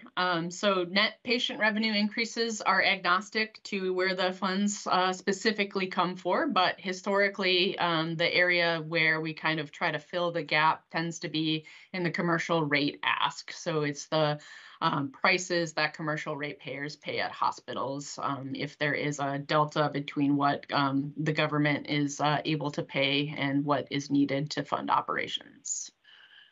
Okay, so it could be from Medicaid, Medicare. Historically, it's generally commercial. Correct. And the only other question I had, I think my understanding is correct, but in previous years, hospitals have come in above guidance. Is that right? Yes. And previously, the board has approved requests above guidance. Is that correct? Yes. And if a hospital this year feels it appropriate and necessary to submit a request above guidance, could you explain the process to us of how we would review that? Sure. We'll be using a process similar to the one we used last year, where for those that are above guidance, we look into the evidence that the filing has to support that that request that's above the guidance. And so this year we further focused that to try to organize that in looking at expense growth specifically and where expenses are. And assuming, that's all built on reasonable assumptions, which by and large is what we saw last year. We look to see if there's any developing information about changes to governmental rates potentially that might impact that request. And that's how we handled that last year. So it's, just trying to understand the evidence supporting the request. One of the things highlighted in this letter as a concern is the short turnaround between when the board makes a decision and when they have to begin operating under that budget. Is there anything that we can do about that or to address that concern? Because I do think it seems like a valid concern. Yes. So that is, I think, a bigger question that the board has wrestled with for a long time. But what ways, if any, can we kind of adjust our regulatory calendar to reduce some of that tension? And, there's, I think, again, if we're going to some sort of multi-year process, that might offer us more opportunity to expedite that. But we are also working around the rate review calendar, which is challenging for the board. And that's set by statute. So the QHP rate review process is federal law. Hospitals' fiscal years are set by state statute. And the deadlines for our hospital budget process are, we must have the decisions by September 15th as in statute, but many of the other deadlines are either in rule or guidance. I don't have any other questions. Thank you for that presentation. And Russ, correct me if I got any of that wrong, please. I think I got it right. Any other board members? Could I just piggyback one quick question on what you asked? If Sarah, do you have any idea, roughly speaking, if there was an $86 million increase to commercial insurance, what that would be roughly in a commercial insurance rate increase for that group of people? So it depends. We have to remember that, the hospital prices increases for Vermont hospitals is just a portion of the premium that any commercial plan would feel. And there's going to be a great deal of variability depending on the plan and the cost sharing of that plan in terms of the net impact to a consumer. So it's a difficult thing to spitball on, and varies greatly depending on the consumer situation. I'm happy to try to model some of that at a high level, but it's going to be imperfect to a high degree. Do you know, since we know last year's commercial rate increase, do you know what the total amount of NPR generated, the total increase in NPR generated from commercial insurance would have been in last year's rate, to sort of estimate what that would mean to this year's rate? Yeah, I think that I lost track of what kind of rate we're talking about. I'm sorry. Are we talking about premium? Commercial. Well, we talk about commercial insurance rate increases. Yeah, premium. I guess what I would say premium rate increases. Okay, so what I can fairly easily do is look at how much revenue has changed, and at a high level, utilization has changed by payer type. But again, that's marginal and a little tricky. But I can certainly pull that together to review for next week. That'd be helpful. Thanks. Yeah, no problem.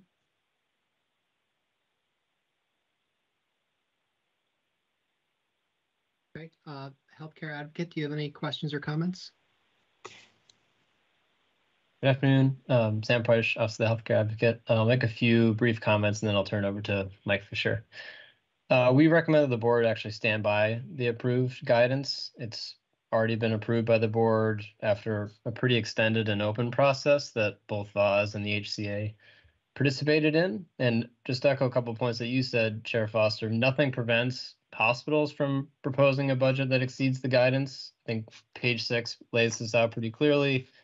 If a hospital's budget exceeds the NPR FPP growth, the board will review the specifics and support for the growth, provided the hospital and its criteria, using the factors and criteria in the guidance. And as you pointed out, it's not uncommon that historically hospitals submit budgets that exceed that guidance, and these have always been considered, and oftentimes they've been submitted as approved, or approved as submitted rather, or approved with minor modifications. And I think, given that we're a month and a half out from when we expect to receive budgets, I think there's a logistical concern too to prolonging this process that I think we've all participated in an open and collaborative way.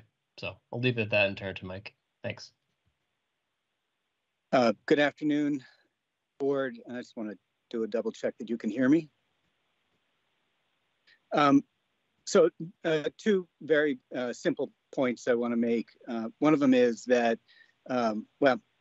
Vermonters clearly need sustainable hospitals. Vermonters also need sustainable independent providers. And we have a fear that an unintended consequence of the board regulating hospitals and not hospital budgets and not regulating independent provider budgets is that hospitals end up getting an assured revenue stream through the hospital budget process, and to the detriment of independent providers. So I wanted to make that point. I also wanted to make the traditional comment you would expect from me about affordability. And I think the discussion earlier about small group rates is appropriate. Given for this year, for next year, and the year after, the enhanced premium tax credits, individuals are significantly protected from rate increases, but small businesses aren't. Small businesses, including municipalities, including nonprofit sector, and I would report very similarly about Vermont legal aids, the pressures on Vermont legal aid also in the exchange. I want to, with as much passion as I can give, recognize the challenges that Vermonters are facing today. If you haven't noticed, everything is more expensive.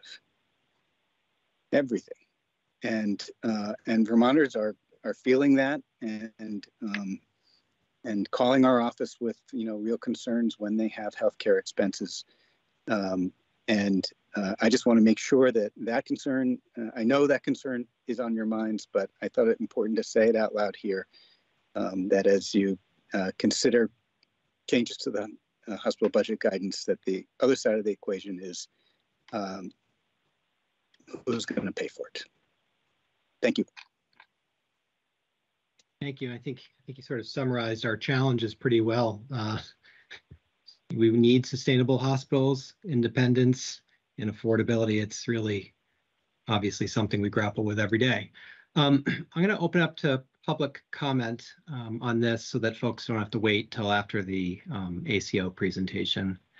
I see a couple hands up. Ms. Gutwin, how are you? Please go ahead. Thanks. I'll be brief this time because Mike actually has already said what's most important to my heart. So thanks, Mike. I just also wanted to say I appreciate the conversation after the presentation, especially what Tom said, that the best value of a common health information database is what will be helpful to providers in managing chronic disease. 6 out of 10 adults have some form of chronic disease. And so while immunizations are important, it's minute compared to the big apple. And so any efforts really, if we're going to get a bang for the buck, it's got to be the sharing of what goes into chronic care management, and Tom articulated that very well. Thanks. Thank you very much for your comment. Mr. Davis, I think you're next. Please go ahead. Thank you. I think we're just now talking about Mike Del Trecco's issue here, or are we going back to the previous situation?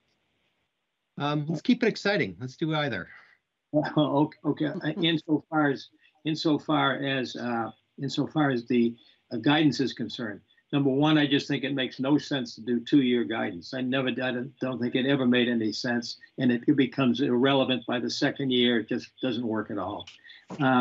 Secondly, I think that given the way that healthcare is the whole issue of supplier-induced demand and that kind of thing, that the issue ought to be not a net patient revenue per se, but what it really should be cost per capita in the service area, which would conform to some of the kind of data you get in the Dartmouth Health Atlas. That's my opinion. Thank you. Thank you for those thoughts. Mr. Del Trecco, Mr. Del Trecco, just I'll identify you as the author of the request, just so folks know, but please go ahead. Yeah, thank you. I appreciate that. I also want to thank the board for taking this issue up today. I know how important this work is, and additionally, I want the board to know that not only myself, but the entire board takes this request very seriously. And ahead of sending this letter, we worked for over a month to try to evaluate how to manage the guidance in its current form. The guidance creates basically 2 options. 1, to be in compliance, or 2, to be out of compliance. So if we remain in compliance with the guidance, I think we will certainly exacerbate the current issues related to our ability to meet patient demand, along with our ability to invest in our communities and our staff.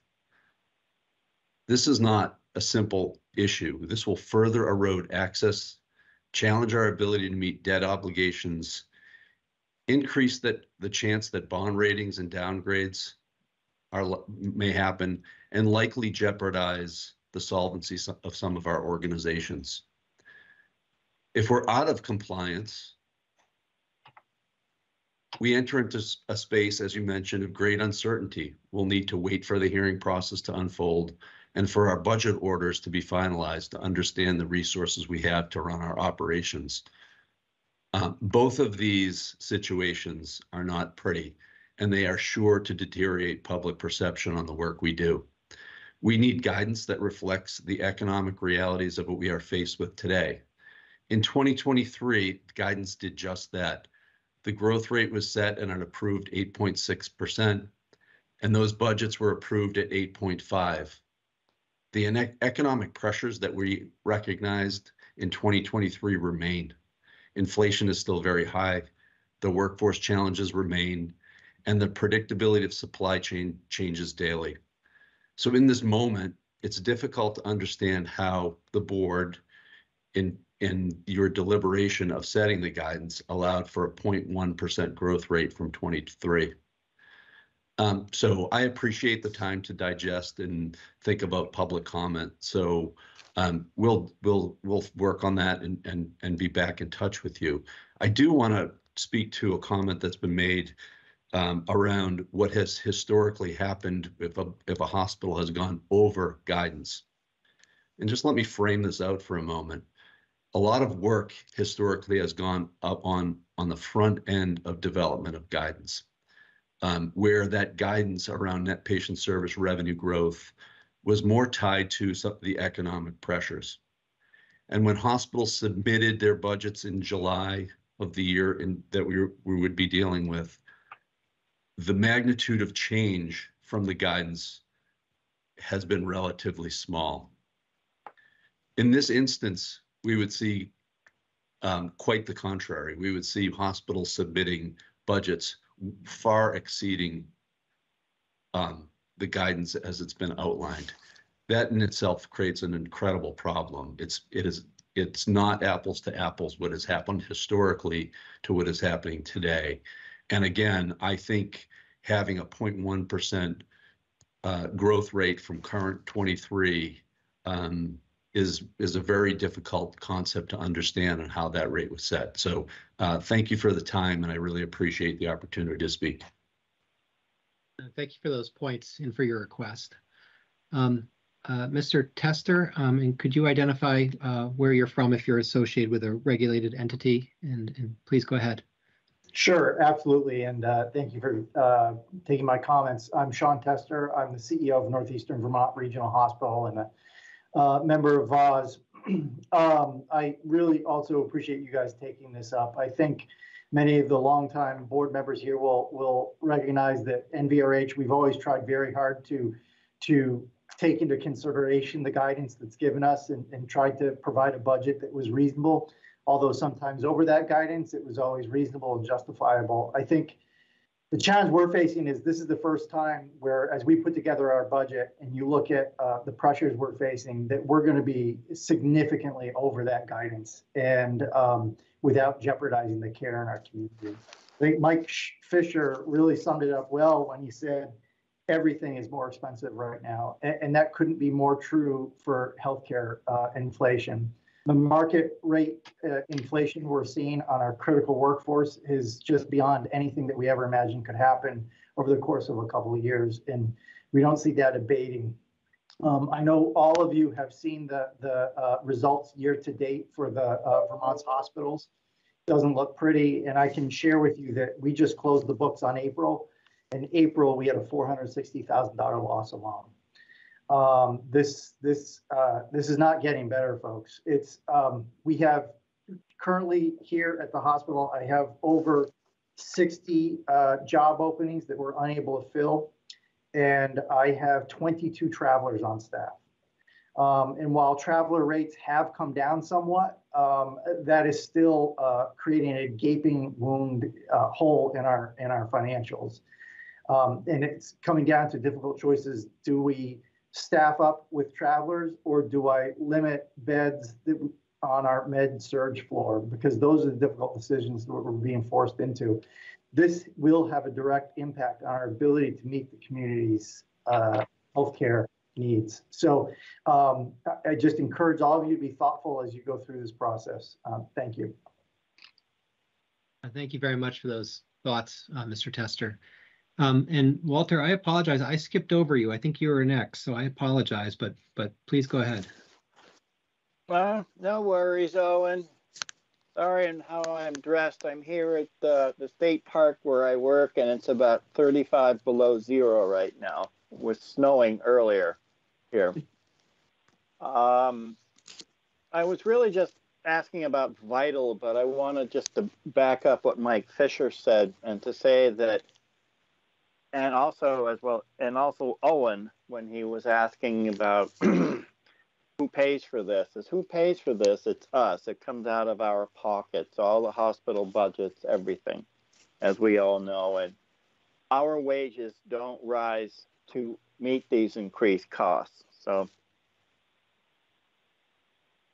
I guess I'll just end it there. I mean, Mike said Vermonters are struggling. Yes, we are. My cost just went up by $300 a month now. And it's just, at some point, you can't go any higher or we're all going to be broke. So in a way, I agree with the budget guidance through that amendment.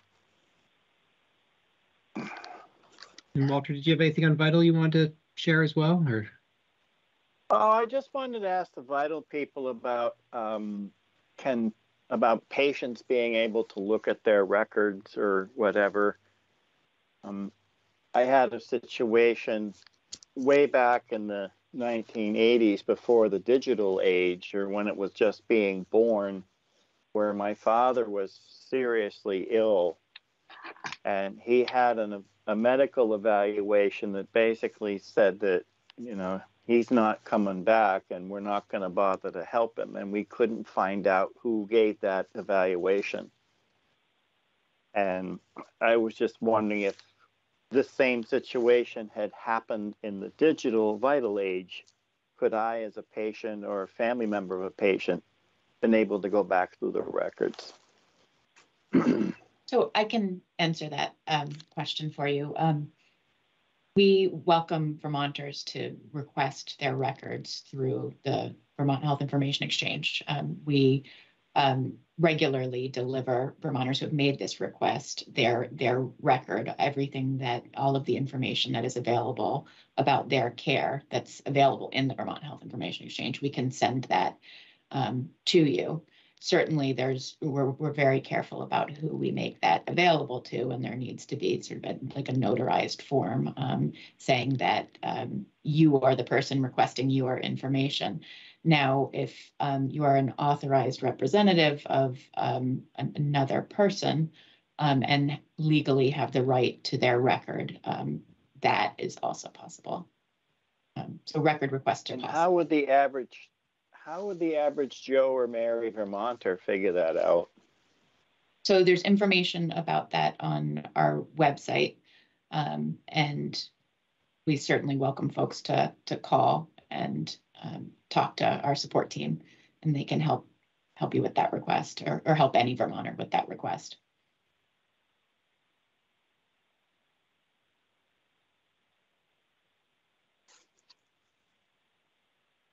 Does that answer the question? Getting there, but I'll let others go. Okay. Right, thank you. And Mr. Peter Wright, if you could identify yourself and please go ahead. Thank you, Chair Foster. My name is Peter Wright. I'm the Chief Executive Officer of Northwestern Medical Center here in St. Albans, Vermont. I just want to echo some of the comments and put some real life connection to some of the consequences. As we put together our budget and look at this guidance as it stands today, we would be forced to make a decision about following the guidance to the letter, meeting our fiduciary responsibilities, and ensuring that we can meet our debt covenants and other obligations, as well as the most important part, which is being able to serve the community. So being hamstrung into kind of saying there's going to be a rate cap or an expense cap, we would have to do somewhat draconian measures like cap inpatient census and say, okay, I'm no longer going to hire more traveling nurses, as Mr. Tester said, and thus, instead of a census of 38 being my capable capacity, I may have to bring it down to 32 or 28. Not enabling us to serve the community the way we've been put here to do, and then putting more downward pressure on inpatient capacity in other hospitals, particularly the medical center, which is, as you know, tight on a very good day. I did also want to make one more comment, and I was stringing some connections together. There seemed to be a conversation earlier about, if hospital rate increases were improved, what would that mean for insurance premium rate increases for commercial payers?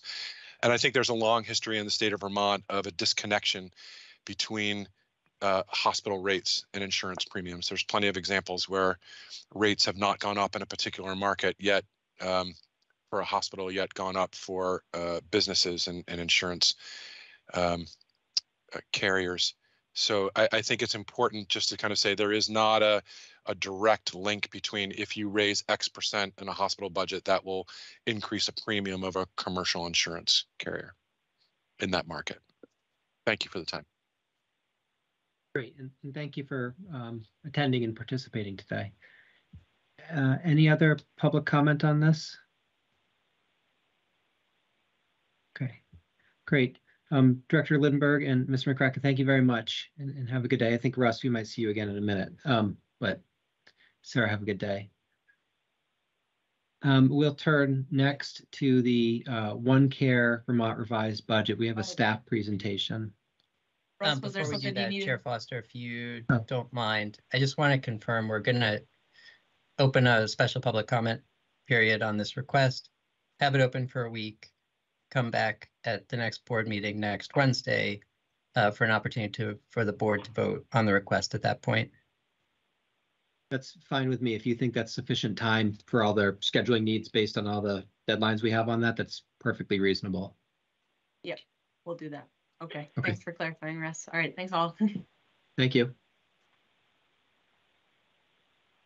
And so we will be hearing about OneCare from Michelle Sawyer, our Health Policy Project Director, and Marissa Melamed, our Associate Director of Health Systems Policy, and Mr. McCracken, of course.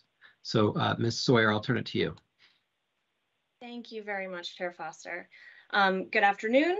As Chair Foster said, I am Michelle Sawyer, Health Policy Project Director with the Green Mountain Care Board. I am joined today by Marissa Melamed, Associate Director of Health Systems Policy, and Russ McCracken, Staff Attorney. We are here today to further discuss OneCare Vermont's fiscal year 23 certification status, the benchmarking report, and their revised budget. So the agenda for this afternoon, we will start with an update of OneCare's certification eligibility verification. Then Marissa will provide an update on the benchmarking report, and I will present some slides regarding the revised budget analysis, starting with a couple of background slides, a review of OneCare's changes in their risk model and population health programs, and then we'll wrap up with Russ walking us through a staff recommendation for the board to consider. And I did just want to make a note about the scope of the revised budget review in particular. The staff and the board are here today to consider changes that have been made since the last time that the board approved OneCare's budget with conditions. So the items that were unchanged between the initial and the revised budget are not topics for conversation or discussion today, as they were previously analyzed and ultimately approved by the board back in December. This slide also shows a timeline, and I'll just highlight those last couple of dates that there is a potential vote scheduled for next Wednesday, and then if we need it, there is an additional potential vote scheduled.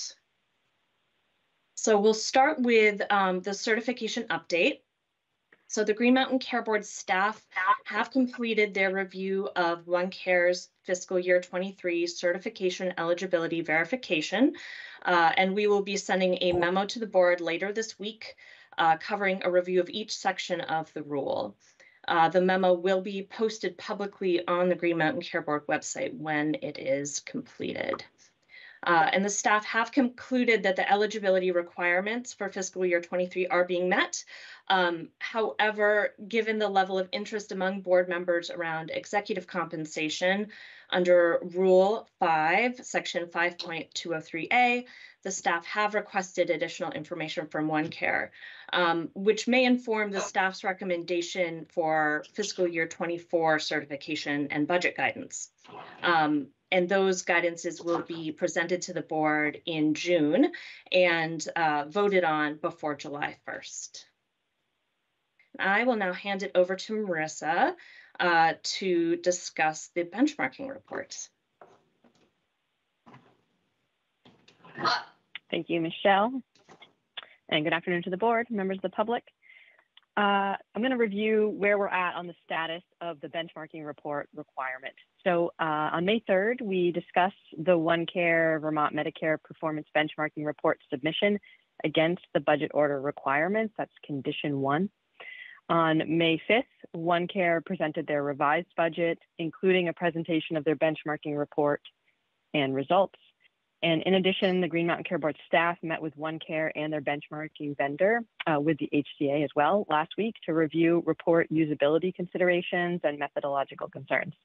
Today, I will present the staff recommendation and next step for this requirement. You can go to the next slide. So as a reminder, the ultimate objective for the Green Mountain Care Board is to have a valid report to use to track relevant performance metrics over time and to understand how OneCare Vermont uses those metrics to set clinical priorities and make budgeting decisions. At our last staff presentation, I shared the following questions as discussion guides for reviewing this requirement. So I just want to make, to Michelle's point at the beginning, I just want to make clear that there is a budget condition number 1. This is more of a review of the status. The staff isn't recommending any changes to that condition. So we're bringing this up today as sort of this is where we're at because this has been a bit of a process to work through. So I'm bringing these questions back up because they were presented or shown on May 3rd, and I want to just talk through where we're at with them a little bit. So the first question is, the development of this report has been an iterative process between Green Mountain Care Board, OneCare, and their vendor. Is the Green Mountain Care Board ready to accept this report for use as a consistent performance measurement tool? Does OneCare intend to use this report in creating their budget and their quality evaluation and improvement program? So as we've sort of worked through this process and the discussion, what we've been hearing as a staff is that we are ready to move forward with this report. And use it the way it is intended with some changes that I'm going to review that have been discussed. And that, OneCare has talked about how they intend to use the report for their budget and quality evaluation improvement program. And that's something that we will look for as we move forward with guidance and the 24 budget submission. Question 2, again, we can open up discussion on this as the board discusses this. So I'm just going to go through kind of what we've heard on this so far. Number 2 is the Green Mountain Care Board required establishing ACO performance benchmarks to help answer the following questions. How well can an ACO perform in each metric? How does OneCare Vermont perform in each metric in comparison to an ACO that gets the best results in each metric? So in the past couple of meetings, we talked through the 2 different cohorts, sort of their strengths and weaknesses. And we believe that, with some limitations, as any report has, the report can be used to understand sort of best practices, not best practices, best performance, and comparison to like ACOs. Best practice is a little different. We can talk about that. Next slide. Question 3, we asked and discussed with the vendor specifically, does the March 31st report allow GMCB to track OneCare performance over time? So is it valid to show those measures and look at them year over year? And they confirmed that it is. We have a sort of proposal that we're looking at to show that more clearly. Question 4 and 5 are a little bit ongoing, but we have had good discussions about them. What are the strengths and weaknesses of this report to show us the relationship between OneCare's efforts and performance improvement? As I think this board and anyone else who's been following this work is very aware, it's extremely difficult to make a causal link between specific programs and performance. So there's going to be a number of things that we would need to look at to sort of understand the relationship between OneCare efforts and performance improvement. So I think, and we believe that this report can be used as one piece of information to look at, and we hope to better kind of outline the strengths and weaknesses there. as we go forward using the report. And then number 5, does this report allow OneCare to calculate the return on investment of population health investments, payment initiatives, and administrative expenses? I believe the answer to that is that it does not directly, but we have heard from OneCare and discussed in previous presentations how this might be done going forward. So again, making it part of sort of the different evaluative tools that the board can use to look at OneCare performance. So with that, slide 9, here is a summary of the things that we've discussed over the past couple of weeks to make some improvements to the next iteration of the report. And that is that each report submission would be accompanied by the following things: a description of the comparison cohorts and the exclusion criteria, so making sure that that kind of follows each report so that it's clear to anyone reading and interpreting the report. A description of the benchmarking methodology, that is how the metrics and the benchmarks are calculated, the data sources and data dictionary, any limitations, caveats, or interpretation notes, an executive summary of the results, and then a year-over-year trend report, for selected metrics. So the following slide 10 is next steps for this requirement, and that will be make sure that this is communicated clearly with OneCare. We've had conversations with them, and we want to make sure that the expectations are clear, and this is one step in that process, including any additional comments, questions, or concerns that board members want to discuss here. We intend to develop the year-over-year trend report for selected metrics to include in the FY24 guidance development. So I showed a template of that report at the May 3rd presentation.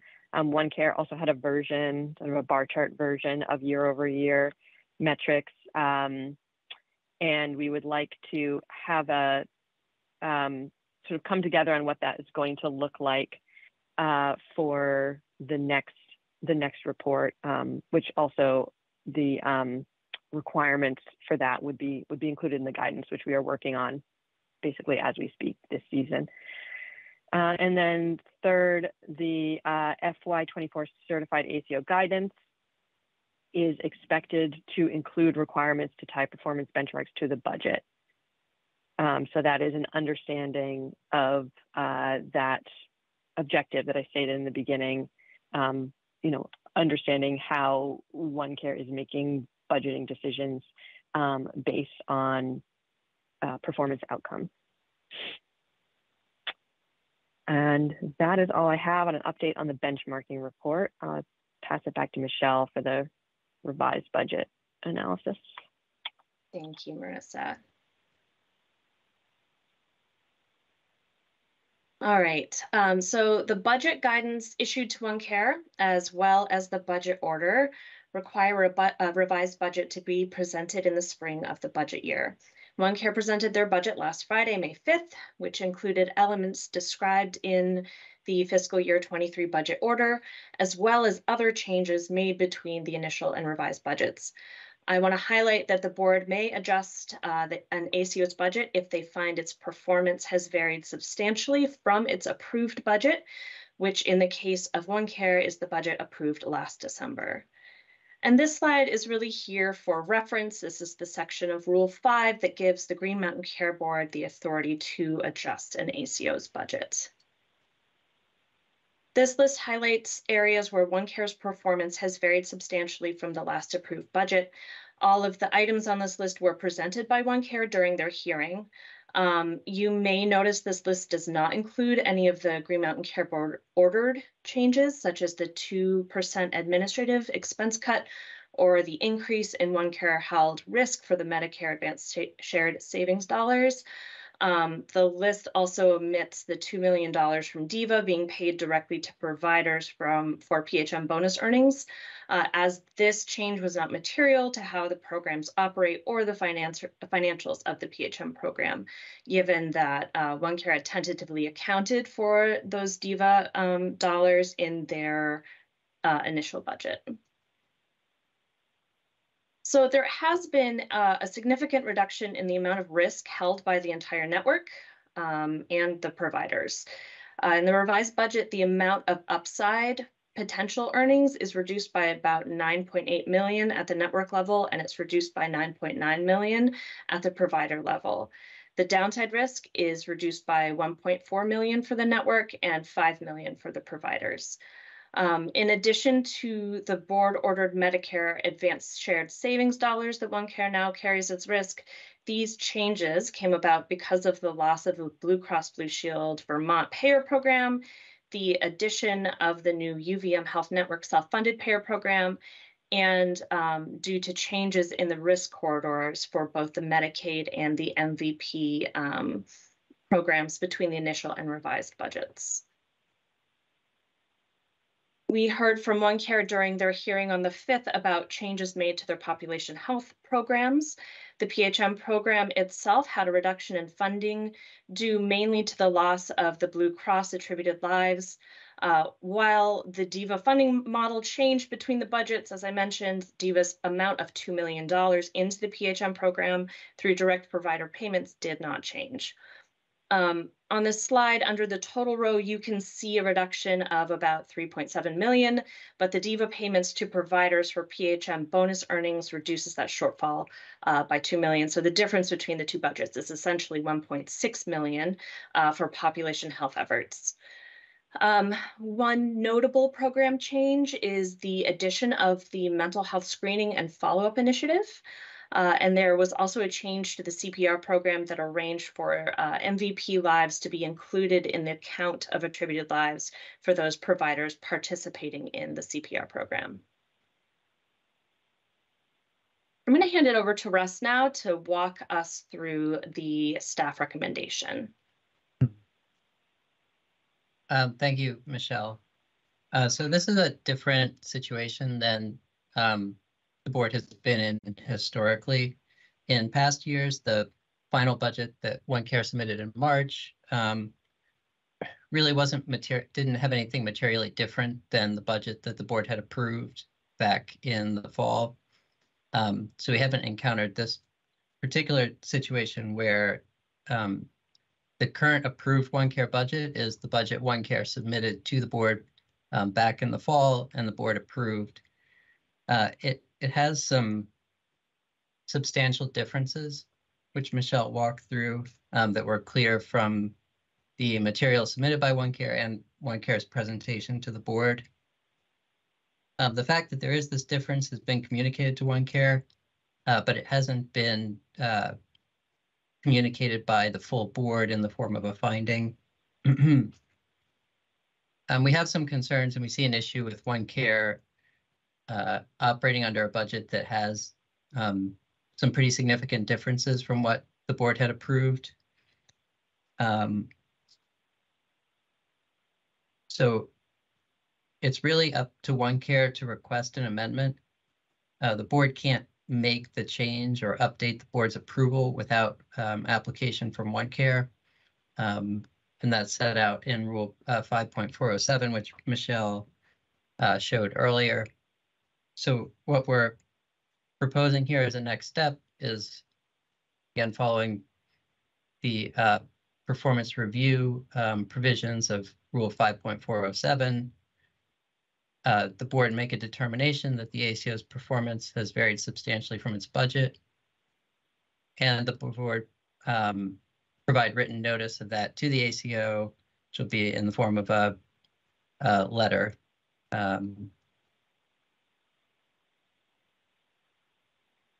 That's our recommendation. I'm happy to take questions. I think this is a deficiency that is pretty easy, could be pretty easy to cure from OneCare with a request that the board update its budget approval to reflect what is the final budget that it's operating under. But at this stage, given where we are, we recommend the board make this determination and send it in writing to OneCare.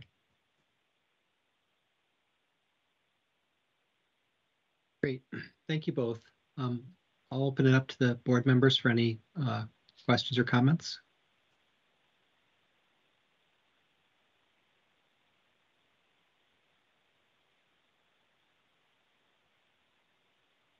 I have a couple. First, I wanted to observe that I think that this benchmarking in the report that we got, it's really great and gives us, in the sense that it gives us an opportunity and OneCare an opportunity to identify where they can make a difference and how they can focus some of their programmatic efforts and their investments, which historically I don't think has been available. We just heard from the hospitals, a couple hospital executives and VAs, about the very concerning financial challenges they have. And we heard about independent practices' financial challenges, and we've heard about people's ability to afford and pay for care. And so we're sort of at a time where it couldn't be more timely for OneCare to have these data points as to where they can focus their investments to try and tackle through their work some of our biggest challenges. So we can identify them, they can be measured, and we can see if they're working. And so I think I'm really hopeful and optimistic that we see that happen, and then we see some of those measures where OneCare was underperforming, see the gap close to the cohorts that they're compared to, and where they do well, even improve on that if possible. And I think next year when we have the information, we'll be able to look at the budget more granularly with that information. So I'm really excited about the opportunity that's here for OneCare and the benchmarking that we have, and just tying through need and work efforts. So I think that's a great step. I had a couple quick questions. It sounds like we'll be using the benchmarking primarily right now in our guidance work. Is that correct, Michelle? Yes, I will hand it to Marissa for benchmarking related questions, but that is the intention. And I can speak to that a little bit more. As Marissa described, I think what we'll really use this report for is being able to tie specific metrics that we're seeing. OneCare, maybe there's room for improvement, and then being able to identify where in their budget they are prioritizing improvement in those areas. So we're really looking forward to be able to use this as a tool for regulatory purposes as well. Great. And then I had flagged an issue last time we were here relating to the potential concern relating to the PHM PCP payments to hospitals and ensuring that it actually is going to primary care efforts. Can you update me on where we are on that? Are we doing it in guidance? Are we doing it in hospital budgets, or any sort of suggestions around that? Sure. That is an area that the staff are, as we're drafting guidance for next year, I think it probably will appear there. Some ways to get at that. I do also think that there's room for exploring that on the hospital budget side as well. But I do think that in our ACO oversight tasks that we might be able to make some progress in that realm. And on the suggested motion language, I don't think it's necessary for a regulator to provide advance notice, although it sounds like here we did. Russ, could you just describe for us any notice that was provided to OneCare relating to this compliance issue? Sure, Chair Foster. First, I would point to a letter that you sent to OneCare in February, I believe, specifically calling OneCare out of compliance with their budget order. I think that letter was received with an invitation to the full board to take action under the rule as needed. But I don't want to summarize all of that. I also had a brief call with OneCare's in-house counsel, where I expressed my opinion that I thought OneCare would want to be operating under an approved budget, and also that it needs, the request for a budget amendment rather needs to come from OneCare and isn't going to be imposed by the Green Mountain Care Board. Thank you. I have no other questions or comments other than to say that I would support the motion given that history. Thank you.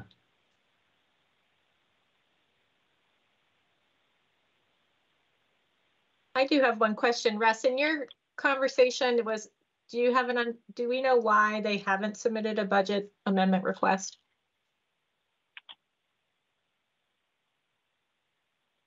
I do not. And if we don't, that's fine. I just thought I'd ask.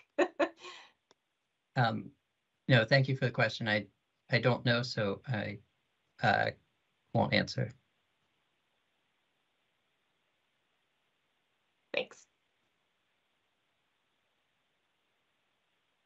Russ, I have one quick question too. And maybe this was covered and I need a refresher, but what are the legal or meaningful implications of OneCare running their organization under approved budget that is substantially different, where their current budget is substantially different from their approved budget?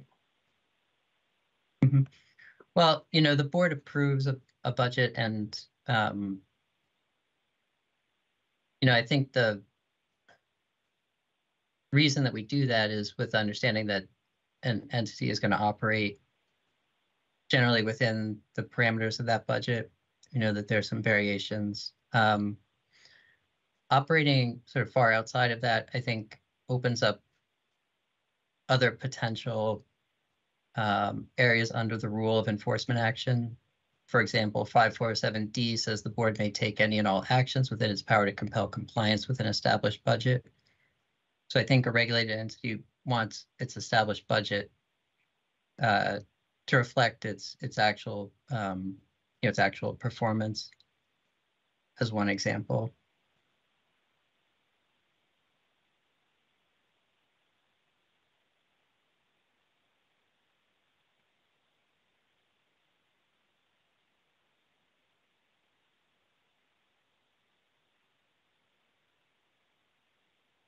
I don't have any further questions.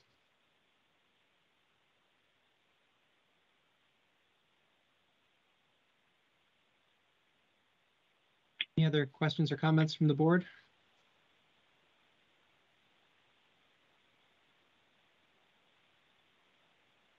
I will turn it to the healthcare advocate. Thank you. Sorry, a little slow getting off mute. Member Lunge asked the question that I was going to ask. We support the staff recommendation. And I'll just add that I just want to thank the board staff for all their work on this. I mean, it's a lot of different moving parts and pieces.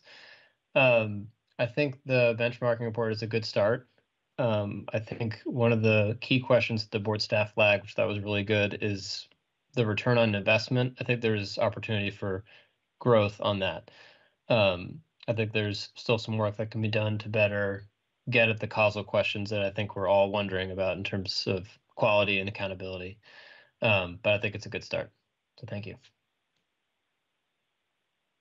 Great, thank you. And I'll open it up to public comment via the raise your hand function.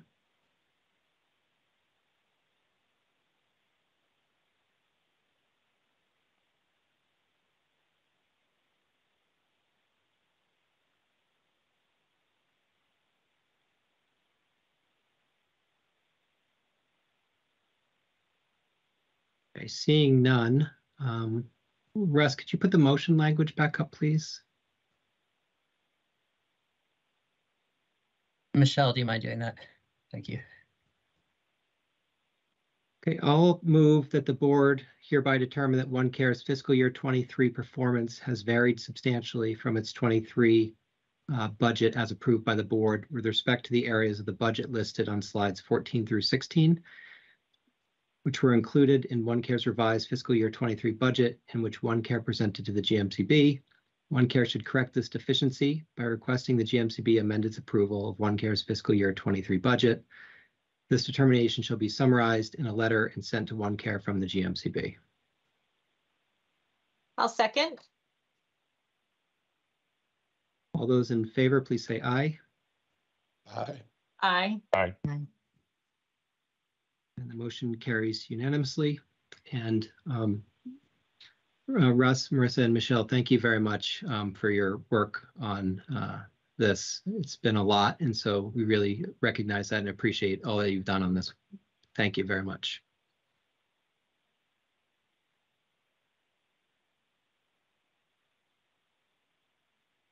And I think that is all we have on the agenda today. So I'll turn to any new business or old business.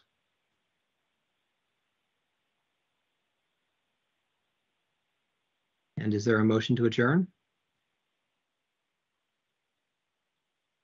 So moved. Second. Second. All those in favor, please say aye. Aye. Aye. Aye. Aye. The motion carries and we are adjourned. Everyone have a nice day. Thank you. Thanks.